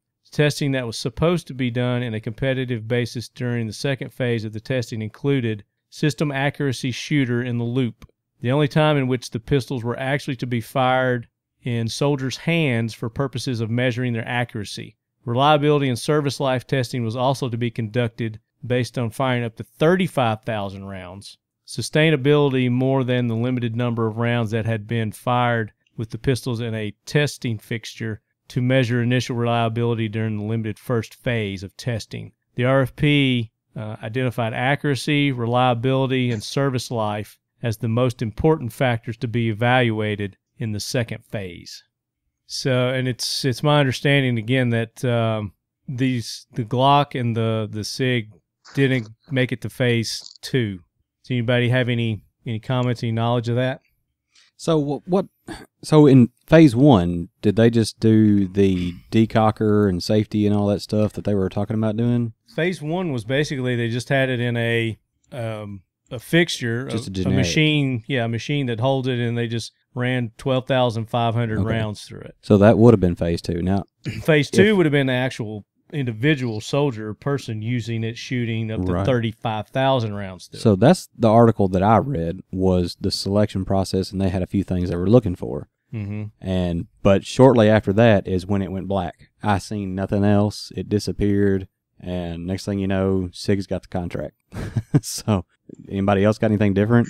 Well, I know that's the part where they actually had it was 135 troops from all the different services had to fire it, because I think they even include the Coast Guard in this, believe it or not. But they all got a chance to. But I've taken part in that type of testing before, not with the handgun, but with other products. And you're pretty much sworn to silence when you take part in those, about especially how the process is done to make it fair on other manufacturers, because it can actually be considered procurement fraud, and they actually watch you for that. So my point is that from that point, I know those 135 troops plus probably hundreds of people involved in the testing. I know when years ago when they tried the first time around to adopt a new pistol, there were all kinds of people leaking out information, and industry folks and insiders and gun writers, and that really spoils the process and makes it unfair.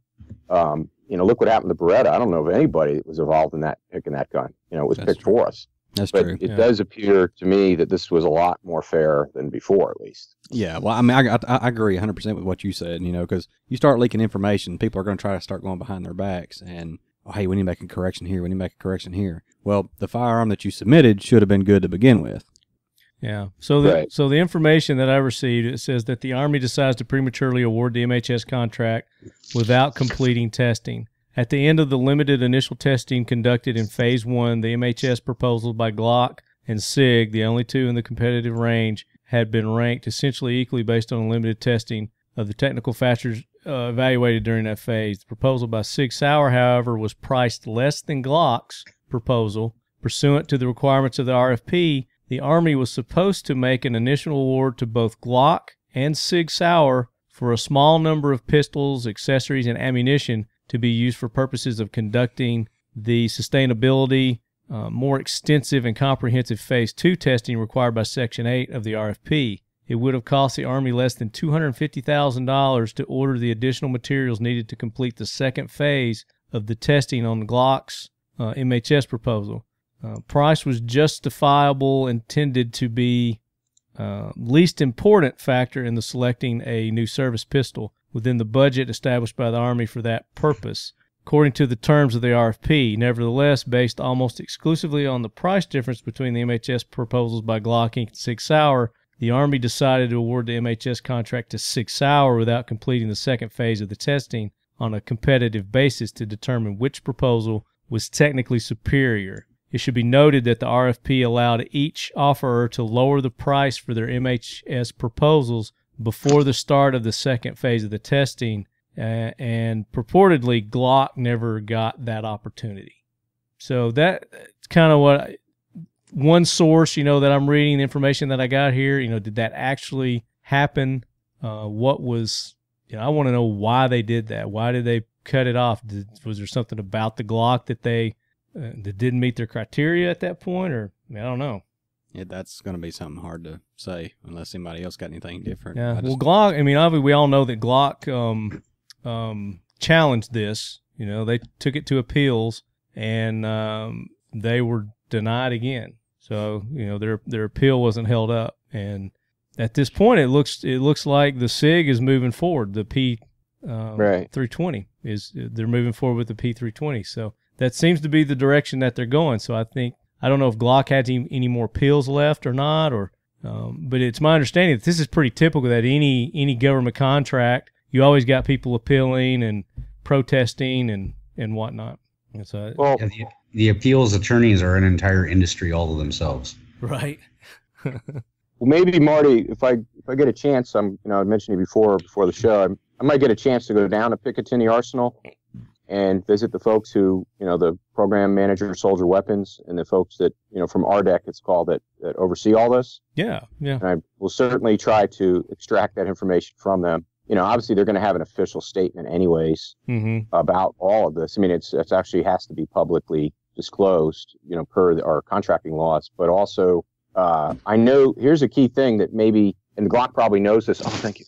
Is the word down select that you see being used? Yes. A down select is a different type, and I know Nathan probably knows this very well. It's a very, very different process, because I took part in testing for down selects on our sniper night vision and some other products, where the Army and the DoD was allowed a lot of latitude, not to change the rules, but to expedite the adoption of something, especially in a time of war. But it's not a complete replacement, because the Beretta will probably remain in service for quite a while. So it's not a complete one-for-one swap of the guns. The down select allows you to add to the existing national stock numbered end item, in this case a pistol. So you're going to see a lot of Berettas around for a long time. It's not like 280,000 plus 7,000 are going to instantly appear and end up in holsters in the Army and other joint services. And this contract could go far beyond the scope, because look what happened with the M9. The Army adopted the M9 years ago, and then all these other people started getting it as well. So there could be second and third order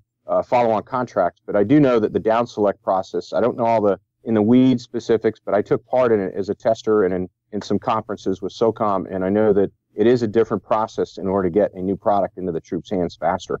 Yeah. Right. And when you start talking about how or when this eventually becomes a program of record, because right now, we're just talking about the selection process. This isn't actually a program of record contract, such as like the M4 or M1 Abrams or things like that.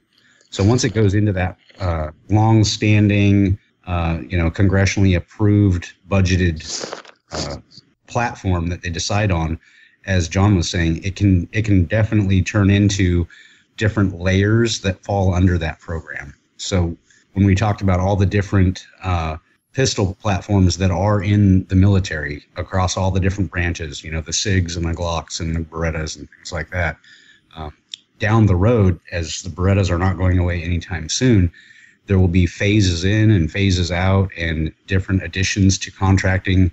As you see right now, just because the Army has something doesn't mean everyone in the Army has that. Just because one of the Marines has an M9 doesn't mean the MEU or MARSOC is carrying something else. They make those selections based on their requirements. Exactly. Well, I think a major turning point will occur in terms of seeing who else adopts it, and also how far the Army goes, because is later this year. Actually, we're just about to enter into that fiscal quarter, but supposedly the next step was the Army is going to give it a limited issue of the XM17 to some line units. And I know there's an infantry unit, I believe, that was specified. And they're going to do what's called initial operational testing. So obviously all kinds of feedback's going to come out of that. Because as you guys know, these line troops are going to beat the crap out of these guns and have plenty to say. But what I'm thinking or guessing is that the other services and other units in the military, to include special forces and so forth, and the units that have some latitude to try other product lines, they're going to be looking at that to see what the feedback is now that it's out of the hands of the R&D people. Well, I think 101st Airborne got the first run of them, right? Yeah, but here's my point. I wasn't going to mention it, but that's the word I got. Here's my point, though, is that the P320 is a relatively new firearm. It's only been around for, 3 years maybe?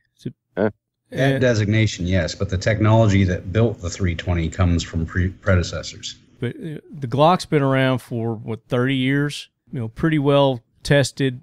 If they didn't put it through these, the phase 2 tests, then how do they know, without a shadow of doubt? And I'm not saying that the P320 is not, a worthy gun, but without putting it through those tests and then comparing it side by side with another firearm, whether it's the Glock or the Smith & Wesson or whatever it may be. How do they know for sure without doing that? Why are they just picking the P320 and skipping that phase 2 process?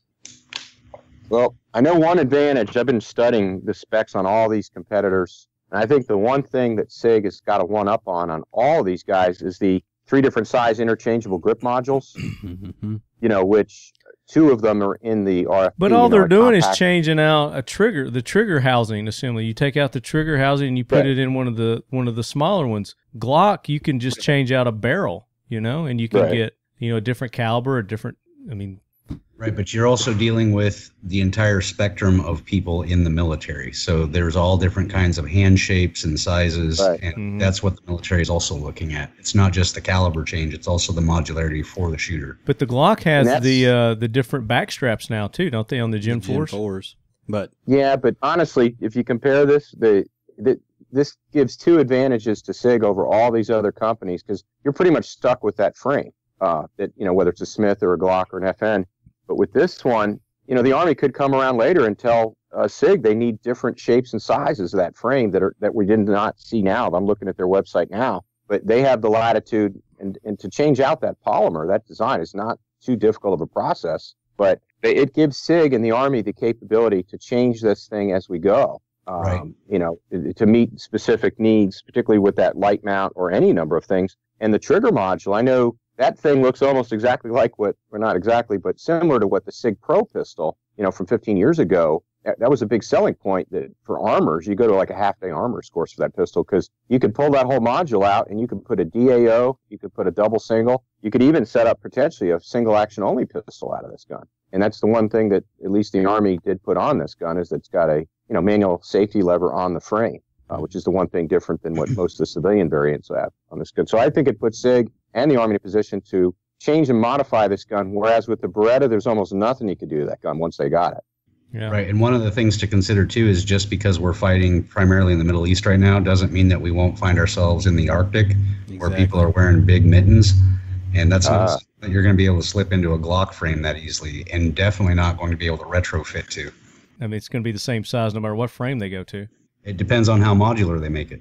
Well, again, they haven't made it, so how can they base their judgment on that yet?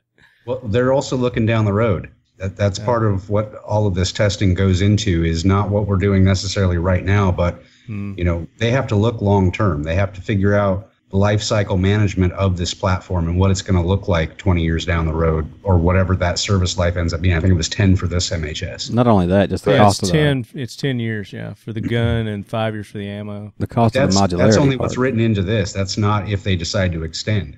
Right, they can always extend if they wanted to. And also the cost of the modularity part. It's the government. They can do whatever the hell they want to.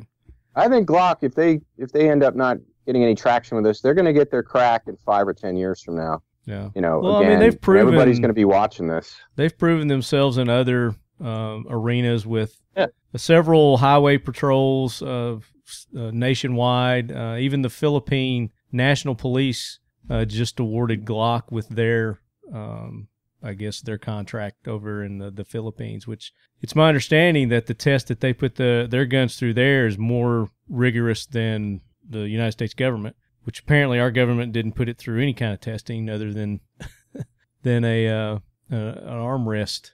Well, I don't know. I mean, you got to remember, Marty, the Glock's been used. And I'm not just saying just the Glock. I'm talking about the other guns that were in the contest as well.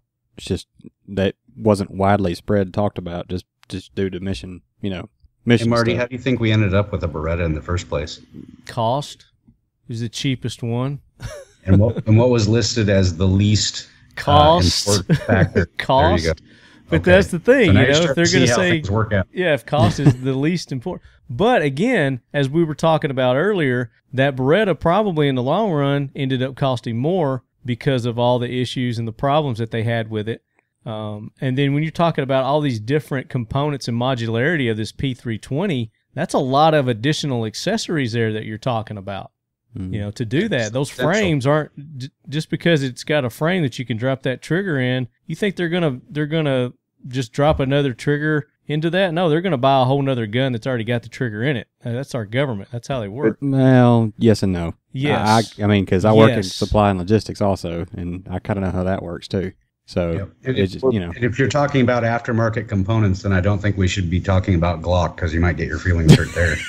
What are you talking about? They got the most aftermarket components of anybody. And plus, Nate, when you stipple, you can change that grip however you want to, baby. There's a video about that. When you get into Dremels and stippling, oh my gosh. Well, I was also impressed by very deep in the contract, in the RFP rather, and in the contract, but is the amount of authorized items and components that have to come with the pistol, mm-hmm. and also what the pistol is required. What I'm referring to is that there's actually a designated holster and mag pouch. The Safariland ALS, which I was issued a version of, and I think is fantastic. Honestly, it's frankly the holster that the rest of the industry seems to chase for retention holsters. It's the I don't want to mention other companies, but a lot of them did try to steal that intellectual property and make their own version. But there's a long list in here of other items that are part of the they call it a system component package, and then of course there's the suppressor provision for this contract, and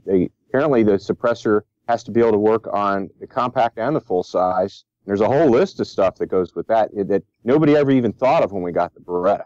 They thought ahead on this one. They looked at what the military was asking for, and looking down this list, I can see almost everything that they're going to want is actually going to be what's called an AAI, or additional authorized item, like when you get issued the gun, whether it's a cleaning kit or more magazines or what have you. It's all listed here, and they even have grip inserts for the ransom rest, so people can actually put these things on a rest and check the sights and zero the sights. I think there's a required podcast that they have to listen to with that also. I think Talking Lead. Talking Lead, I think. It's in there. Sure it was written in there somewhere, yeah. But you know what, though? I mean, and a good point like you brought up earlier is also, like, look at the M4s for modularity, as you was talking about. Watching the transition, like us in 2004 and 5, being a scout unit attached to 3rd Infantry Division, it was kind of one of those things. We had all the good gear, the IR lasers, all the NVGs, all that type of stuff. Back then it was like the PAC-2s. I know it's like ancient Stone Age now. But, we had all that stuff. And when other units would see us, man, y'all got all that cool stuff and everything like that, there's the modularity you're talking about. It's all based on mission needs and capabilities and what you're going to be doing in the field. And that type of modularity, looking ahead is something they learned from, I think, in previous battles and combat.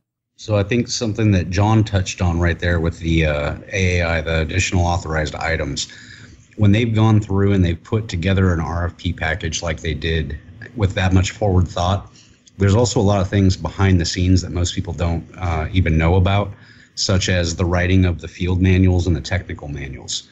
TACOM is pretty well backlogged on trying to catch up to all the new technology that's been fielded already. A lot of times you'll find that units are out there with nothing more than an owner's manual from the manufacturer. Mm-hmm. So they've been playing catch up for a while. So when you look at this RFP, the way that it's written, a lot of that stuff is in the format that TACOM, which is the Tank Automotive and Armament Command over everything that has anything to do with equipment over the military. Well, at least on the Army side. They have requirements for how they write those technical manuals and field manuals. So I think they've done a lot of the homework on getting this RFP written in the format that is going to save time on the other side, which is the writing and the technical aspects of it that most people never even see. Right. And there's a lot that goes into that. I mean, especially when you start dealing even with TRADOC, Right. dealing the teaching and stuff like that. I mean, you can dig deep, even into the training of soldiers. You got to look.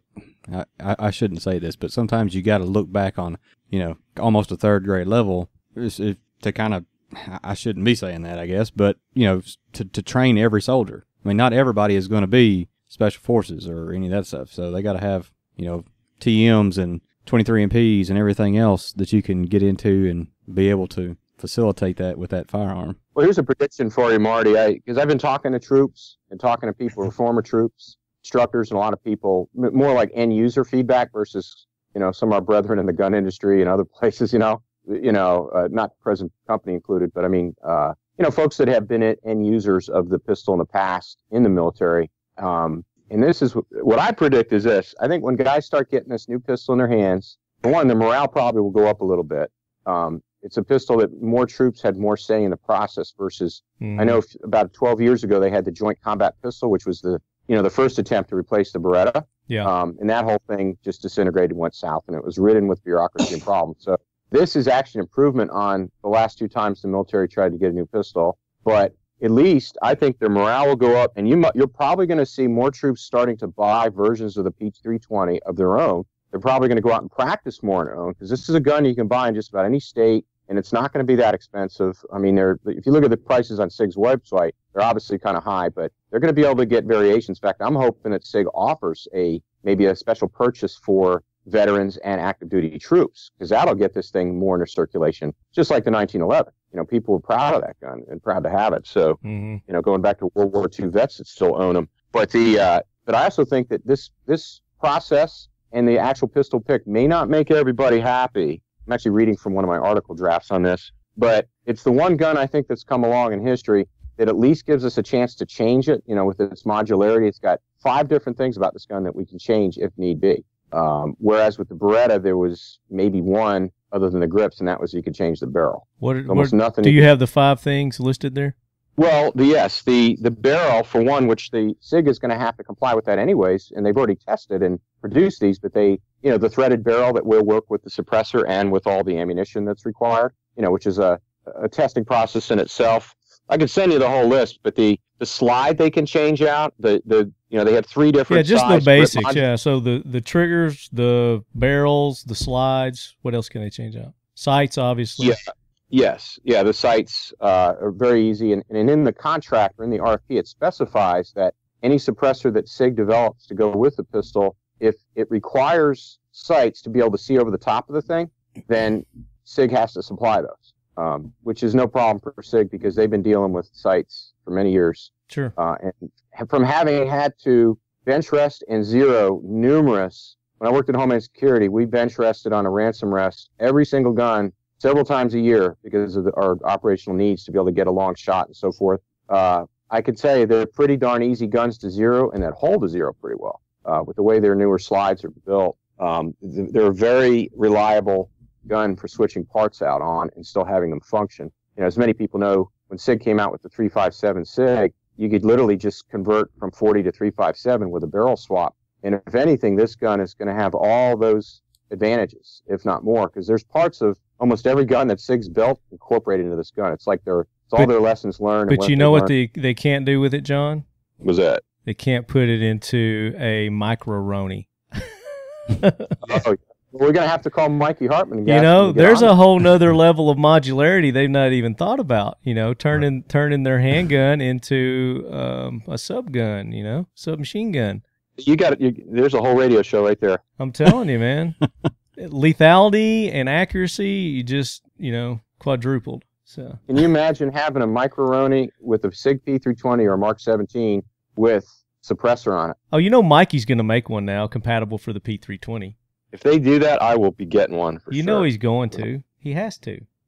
There's money to be made you'll there. Mikey's going to jump all over that. And speaking of Mikey, you're talking about the implementation of the P320. You remember that class that we took with him, and they were talking about how, when he was implementing the Tavor with the Israeli Defense Forces, they were doing it with just the new troops that were coming in. The old guys didn't get them because they didn't want to have to spend the time and the effort to try to retrain an old dog new tricks, So do you think our military is gonna do it that way? Well, I know at least with the Israelis, I think you might have remembered to explain it, that each brigade in the IDF has a different rifle, and it's almost like a territorial thing to them. That's why they have so many different rifles in that military, Gliels, the Tavor and ARs and so forth. But yeah, I think here's the thing: our military is a lot bigger. We got a lot more money, and also we got the Congress behind this. So if anybody's got any complaints about this gun, honestly, especially now with social media and people contacting elected officials or leaking things, word will get out on all of this. And I think in the end run, it's going to be better for the troops. That's really, since I began whining about this pistol in the early 90s, that's really all I cared about. That's why I wrote to the Army and complained about it. It used to be called the JSAP program, but now it's the Program Soldier Weapons. And then I wrote to Smith & Wesson and asked them, why didn't you guys win the pistol contract? I'm disappointed. But, I'm a happy camper now because we're a lot better off than we were before. Right. So. Well, and you made a comment also about, wouldn't it have been better if they'd had picked American-made firearm?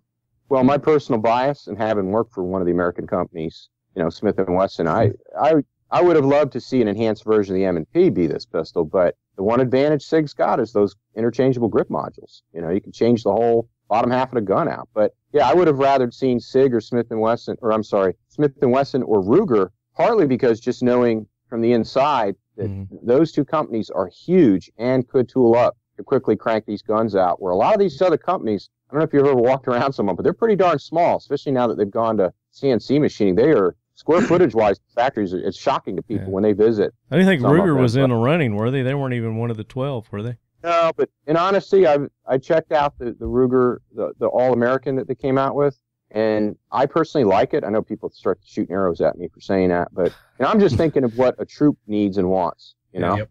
That's the only thing I care about. I work for two different gun companies, and I don't have blind loyalty to either one of the two. And when I was instructor, we had to be impartial because we had to teach every type of gun. We had to know the system of operation and the best possible technique on any gun, no matter what. Because you get a cop. If he's issued that messed up Beretta, you can't say that's a messed up gun. You can't send a guy back to duty thinking that. You got to build their confidence in their equipment.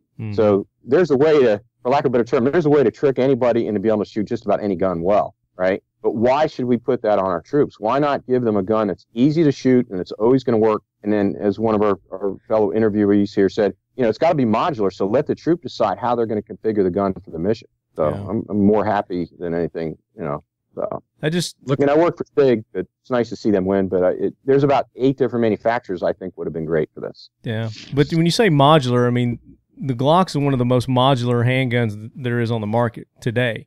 Right. So I mean, it's got different aspects of modularity versus the modularity that you're talking about that the P320 has. But the 320 has 2 distinct advantages over any Glock, and that's the interchangeable grips. You completely can change the design of the lower half of the gun if needed. There's already 3 available, and the Army, I think, is buying 2. But what's the difference? What's the difference? Is it the thickness? Is it what's the difference in the grip? Frame. You can change the entire frame out. So you can go from a full size to a mid size to a subcompact. Is that what you're saying? Yeah, and the difference is the length of the actual dust cover on the SIG calls it an interchangeable grip module, but the dust covers on the large, medium, and small are all different lengths, and the grips are different length as well. You can still use the full-size mags in the compact or small grip module, but there's a little extender like you see on a lot of guns. When they issue this, I'm sorry to interrupt you, but when they issue this P320, is everybody going to get all of those components? Each person? Yeah, most of the troops are going to get the full-size grip. They're going to have the ability to switch to the smaller grip if they need it, right? Then SIG is going to issue a certain smaller quantity, I think it's 7,000 or 8,000, of just the compact, which is the shorter slide, the shorter barrel, and the smaller grip module. But again, you can by themselves, or they're just issuing the full size with that modular piece. Now, the way I read it is that the the full size, they'll have the ability to modularly change some of these components out, and with or without a suppressor. And then there's going to be the separate compact, of which there's only about 7,000 going to be issued, and maybe more, who knows, for like CID and counterintelligence and so forth. And also for troops that have smaller hands, like women and a lot of people who never had this opportunity before. I've seen female troops that literally could not get their index finger all the way onto the trigger of the Beretta previously. Yeah. But this newer module has a shorter trigger web distance, from the web of your hand to the shoe of the trigger. So this automatically is an advantage because, not to mention that the Army. But how's that different than issuing them a Glock 19 or a Glock 23? Because on the Glock you have removable inserts that go into the existing frame. In this case, you can change the entire frame in one and without tools. But what you're saying is they're just going to automatically be issued that size or that frame.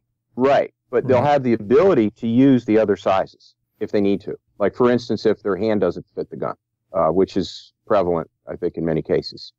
This is an easier to reach trigger than the Beretta. I guess it's hard for me to comprehend this because I've not seen, the frames for the P320.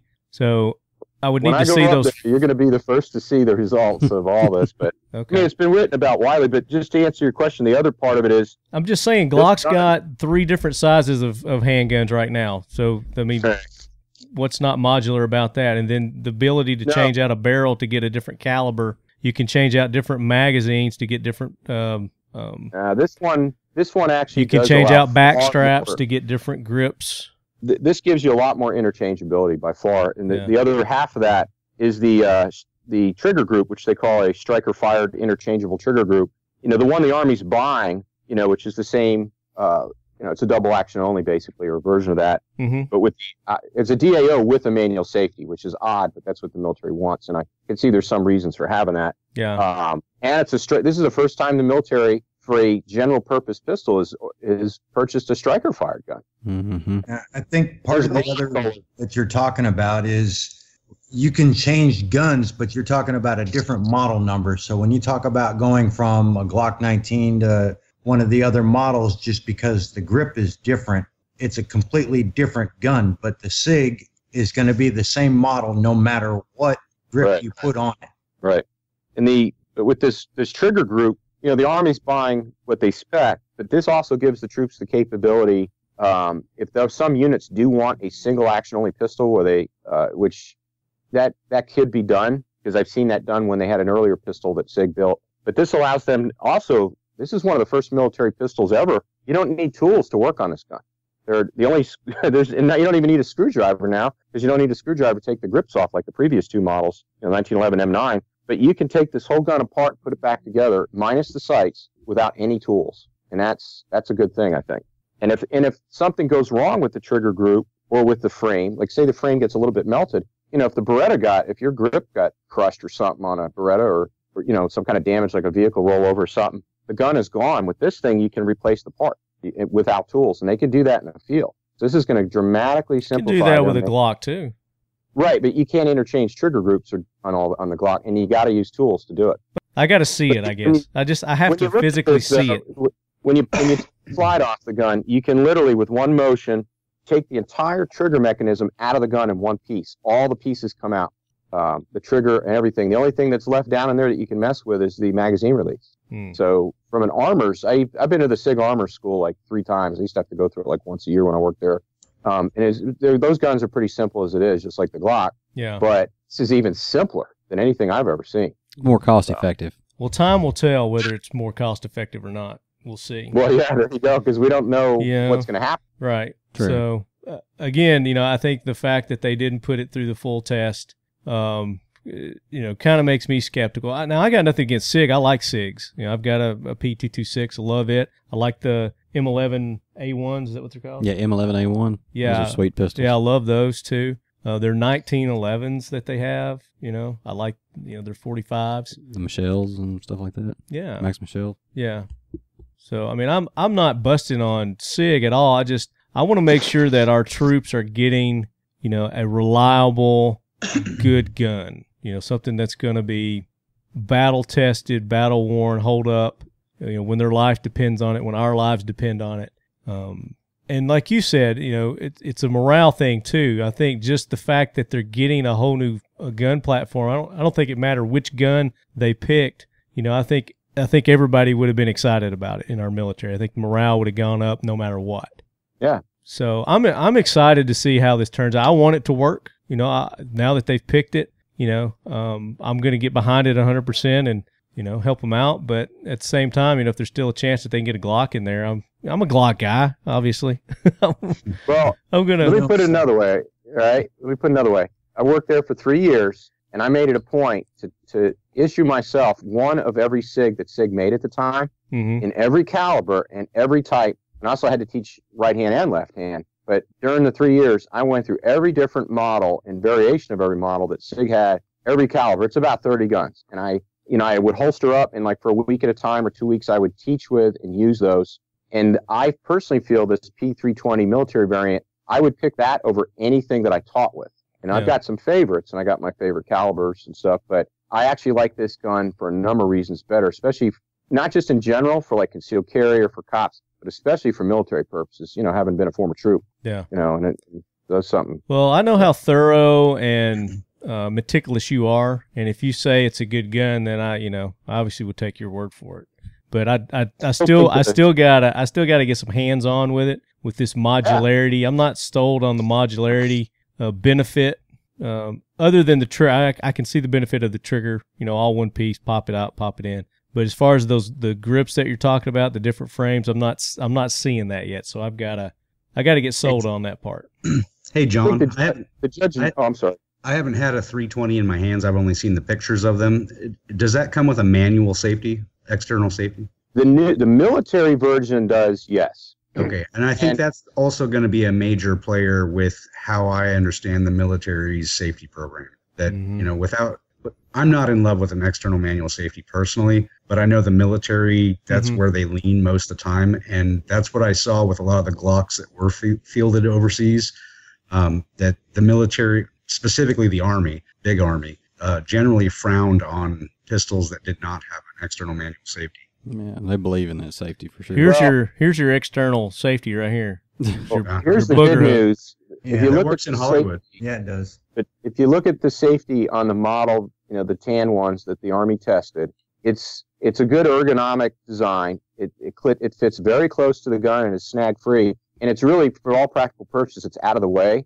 I know that for a fact that a lot of troops, because it's basically a DAO type action, they're not even they'll probably have the safety down all the time. A lot of units will. They're not going to, because that, as you guys know, that's a training issue right there. Is just like with a 1911 or a Browning high power, is knowing when you draw that thing from the holster at one point, you got to, you know, actuate the safety. So that's a training issue there that could screw people up. But I think a lot of units are going to just keep that safety lever down, you know, a lot of soft units and so forth. It's not even an issue. I could see why, and I know of certain situations that you would want a safety maybe. I'm thinking about the part of the military that runs around in PT belts. Yes. That's exactly it right there, the PT belt mentality. Right. So I'm thinking of all the thousands and thousands of aftermarket accessories that there are for a Glock. I've never seen What do we talk about? We're keeping that on the DL because we're going to go into manufacturing on that one as soon as we get the patents. Did you patent that yet? Did you go ahead and trademark that for us? And I've been so busy. Okay. I'll edit that out. All right. So Marty, the other part that you were talking about, you mentioned how long it's going to take for this pistol to get implemented. Yeah. Implemented into, and it's not going to be a 1-for-1 swap with all the M9s. Think about the M16A2. There are still units that are using the M16A2. Right. Even though we've switched long ago over to the M4, they're still in use, and I would be willing to bet that there will still be 1911s and M9s that are going to still be in the system somewhere, whether it's in the reserves or some other type of component, and still be using that weapon. It's like you said, it's not going to be a 1-for-1 swap. So yeah. Initially, it's going to be those. It'll take time. Those small units that are begging for this pistol, and then eventually it's going to spread throughout the rest of the services. And realistically, you've got the M2 heavy-barreled machine gun that's seen service since it was fielded in 1921. Oh yeah. To the point where we even pulled it off of aircraft in the 50s and turned them into ground-mounted versions. We're still running around with the 1911 45 pistols. So, or because we variants of have those. the best armorers in the world. Well, I mean, we're talking 100-year-old designs, 150-year-old designs that are still working, in service. Yeah. So, yeah, I mean, as far as programs go, I don't see this being an overnight change, and I don't see it being to scale right out the gate. Mm-mm. It took a while to get the non-head space and time and M2s out. Finally. I know when I know back in the 80s when we were switching over the M16A2, I was in active duty in the infantry in one of the lowest priority units in the Army. We had A2s around 1988. I went in the National Guard that year in a Special Forces unit, and we had the A1s. You would think we'd have the newer thing, but it took a long time to get those. At one point, we had A1s, A2s, and M4 A1s and M4s. We had 4 different rifles circulating around combat arms in the Army there. Right. And coming from that same mentality, I went through, I think, 3 uniform changes when I came in, or by the time I got out. And when I first came in, we still had, and this was a training unit, so it wasn't Army-wide, but we still had M60 machine guns. We had chocolate chip, uniforms, the DCUs with the brown marks on them. And we also had Pricks PRC-77 radios when, everyone else was getting Singars radios. So that gives you an idea that just because, and this is in the Army, this isn't, hand-me-downs to the Marine Corps because the Army's done with it yet. We still have this, and this was active duty. This wasn't even National Guard or Reserve. Right. Well, one thing I know that is different now, I got to see this.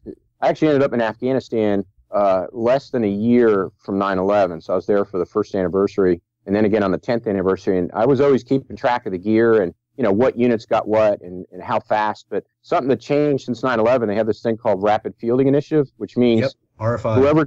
Whoever's going into the box, into the war zone, is like first in line to get anything that's new. So whether it was the new Mitch helmets, the Camelbacks, the M240 machine gun, they would actually push those units I actually took part in a selection process for that, representing my unit, where we got to nominate the products. But, the EOTech, all this stuff, and they have been a lot better, the Army Material Command and all these different commands that buy all this stuff, they've been a lot better about making sure these units get whatever's the latest and greatest, the night vision, it's actually been a revolution in our military. Body armor. Yeah, I was part of the Interceptor body armor part of the RFI, so I know exactly what you're talking about and how that worked out. Them old IBAs. Oh. So perhaps with this pistol contract, we'll see more rapid fielding, to meet the troops' needs. We've got less troops now by far overseas than we did in 2007 and so forth, and we're at the height of the war. I think the last time I was in Afghanistan, we had, it was right before the downsizing, we had 101,000 U.S. and about 50,000 NATO. But now we're, I think, down around 10,000 or something. So, you got less troops over in the box. But either way, they've gotten this down to a science now, being able to get this new equipment out pretty quickly.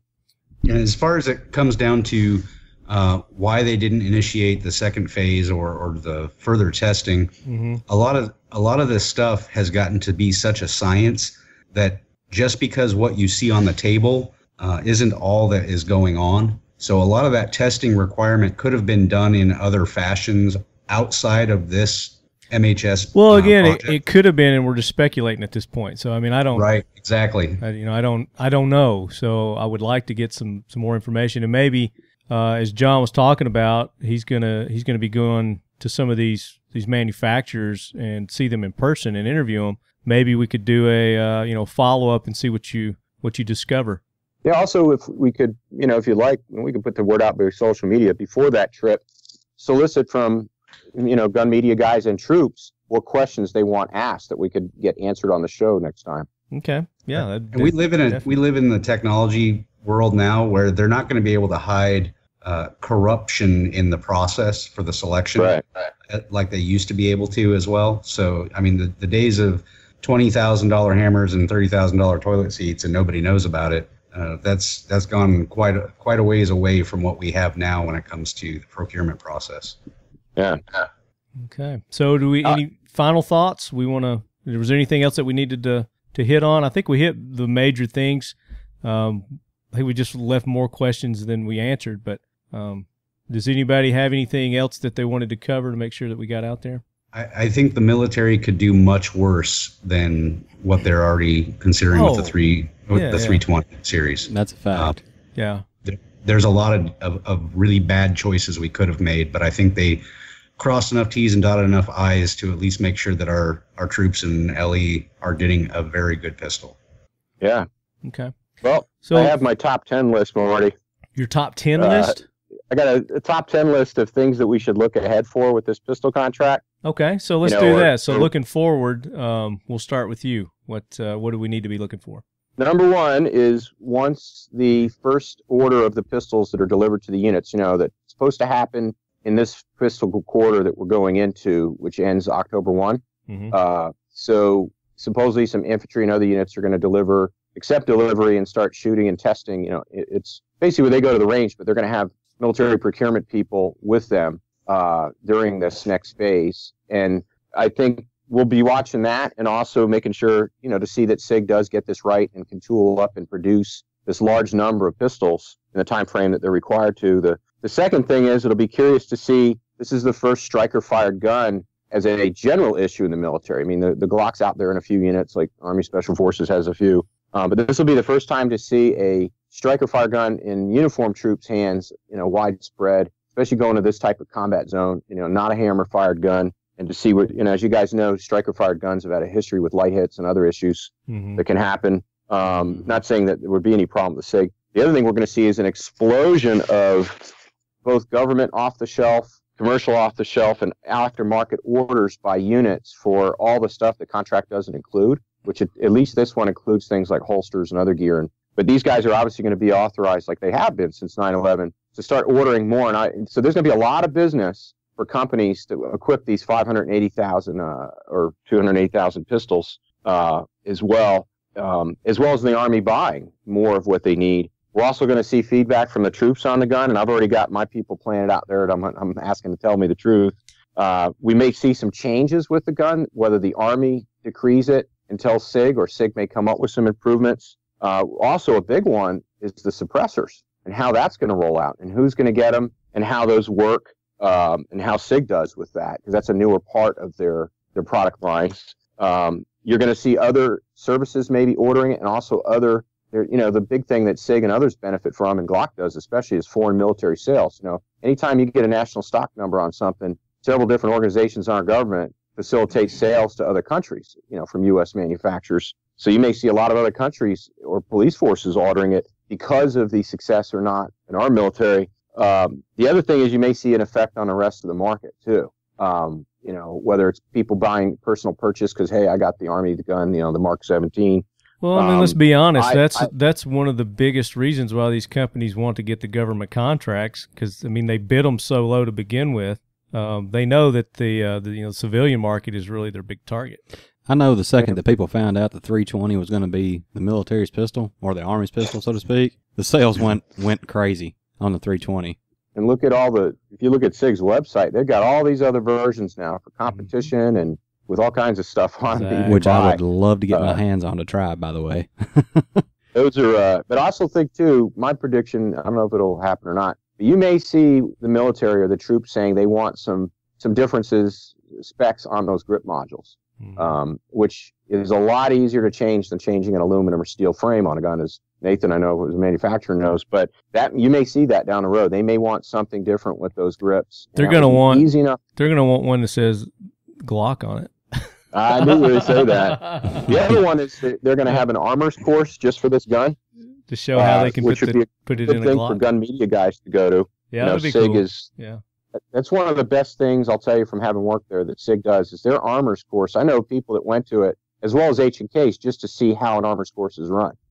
They used to send us to these in the military, not so much to learn just that product line, but to see how, what they recommend for processes. And the last prediction, number 10, is maybe, and I'm going to suggest it to SIG anyways, my contact that I've been supplied with there, they really need to offer a discount program for this pistol so vets, troops, and anybody else that, they got a reason for it, can get this gun at a decent price, because that will be money in the bank for them if it is a successful pistol to keep this thing in the system. Well, I thought they already had that in place, though.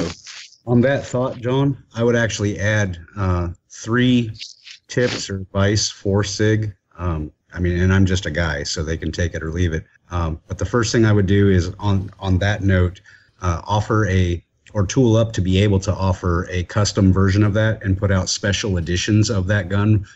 You'll see that a lot with military units, that they will have a 1st Infantry Division version of that, or a 2nd MARSOC, or I don't even know the military units, but they'll have special versions of the gun, and they'll have engravings and gold-plated triggers and all kinds of crazy stuff. They did that with the 1911s. They did that with the M9 Berettas, and that is a huge secondary market that they can tap into. And then 2 other points of advice. One would be to ramp up their factory certification armors courses that you were talking about, because on the other side of the house, not just DoD, but you have Department of State contracts that require that for their armors that go over on WPS and DAV contracts, to where they have to have factory certifications for those. And then, the last point that I would make to that is they should really, really, really reconsider their model number, because the military already has an M320 and it's a grenade launcher. So that's going to be a point of confusion for the military, because if you don't keep it simple for them out the gate, then things get crazy later on. What's going to be the M17? If they go with that designation, right? I'm seeing everybody and their mother, depending on who's writing the story, with different information. So okay. I want to make sure that. Yeah, I agree. I think that SIG, to simplify it on their website, it should just say M17. Or something like that, or P17. It's the XM17 program, but that doesn't necessarily mean what it's going to be accepted in, kind of like what we saw with the F-23 and F-22s that were going through their testing. And I know that was based on the selection of which one they chose. Well, I know definitely with the pistol coming in, I definitely want to use my GI Bill to go to their armor's course to kind of get more knowledge of the firearm myself. So, yeah. So, Ken. Yes, sir. Any final thoughts? I think you guys covered pretty much all of it. And as far as the old guy of the group, I have never used a striker fire pistol, so I can't even speak to that. Nate, you got to correct him on that. Interesting for me to be able to test out something along that lines, or even get one of my own if I enjoy shooting something like that. I mean, I carry a Smith & Wesson 45, so I carry that because that's what I'm comfortable with. But that doesn't mean that I won't be comfortable with something like this. We upgraded him from a single action Peacemaker last year. Casey, any final thoughts? No, I'm just glad to see a good change. Okay, all right. And guys, just because the military is adopting this firearm doesn't mean you can't still go out and buy a Glock. So I have Glocks. I'm not gonna not shoot my Glocks. And that's what my other pistol is a P38. So that's what I shoot in competition, unless this new SIG is kind of cool. So kind of excited to see that. Yeah. All right. So I think we covered a whole lot in this episode. We're knocking on 2 hours here, so we might have information overload for our lead heads, but I think it was all very good information, very constructive. Other than me, I think I might have showed a little bias, didn't I? Didn't mean to. I hope you do the same thing when we're talking about AR-15s with your AR-15 manufacturing sponsor. You know I will. So real quick, let's talk about how everybody can get in touch with everybody here. So, John, how can people get in touch with you?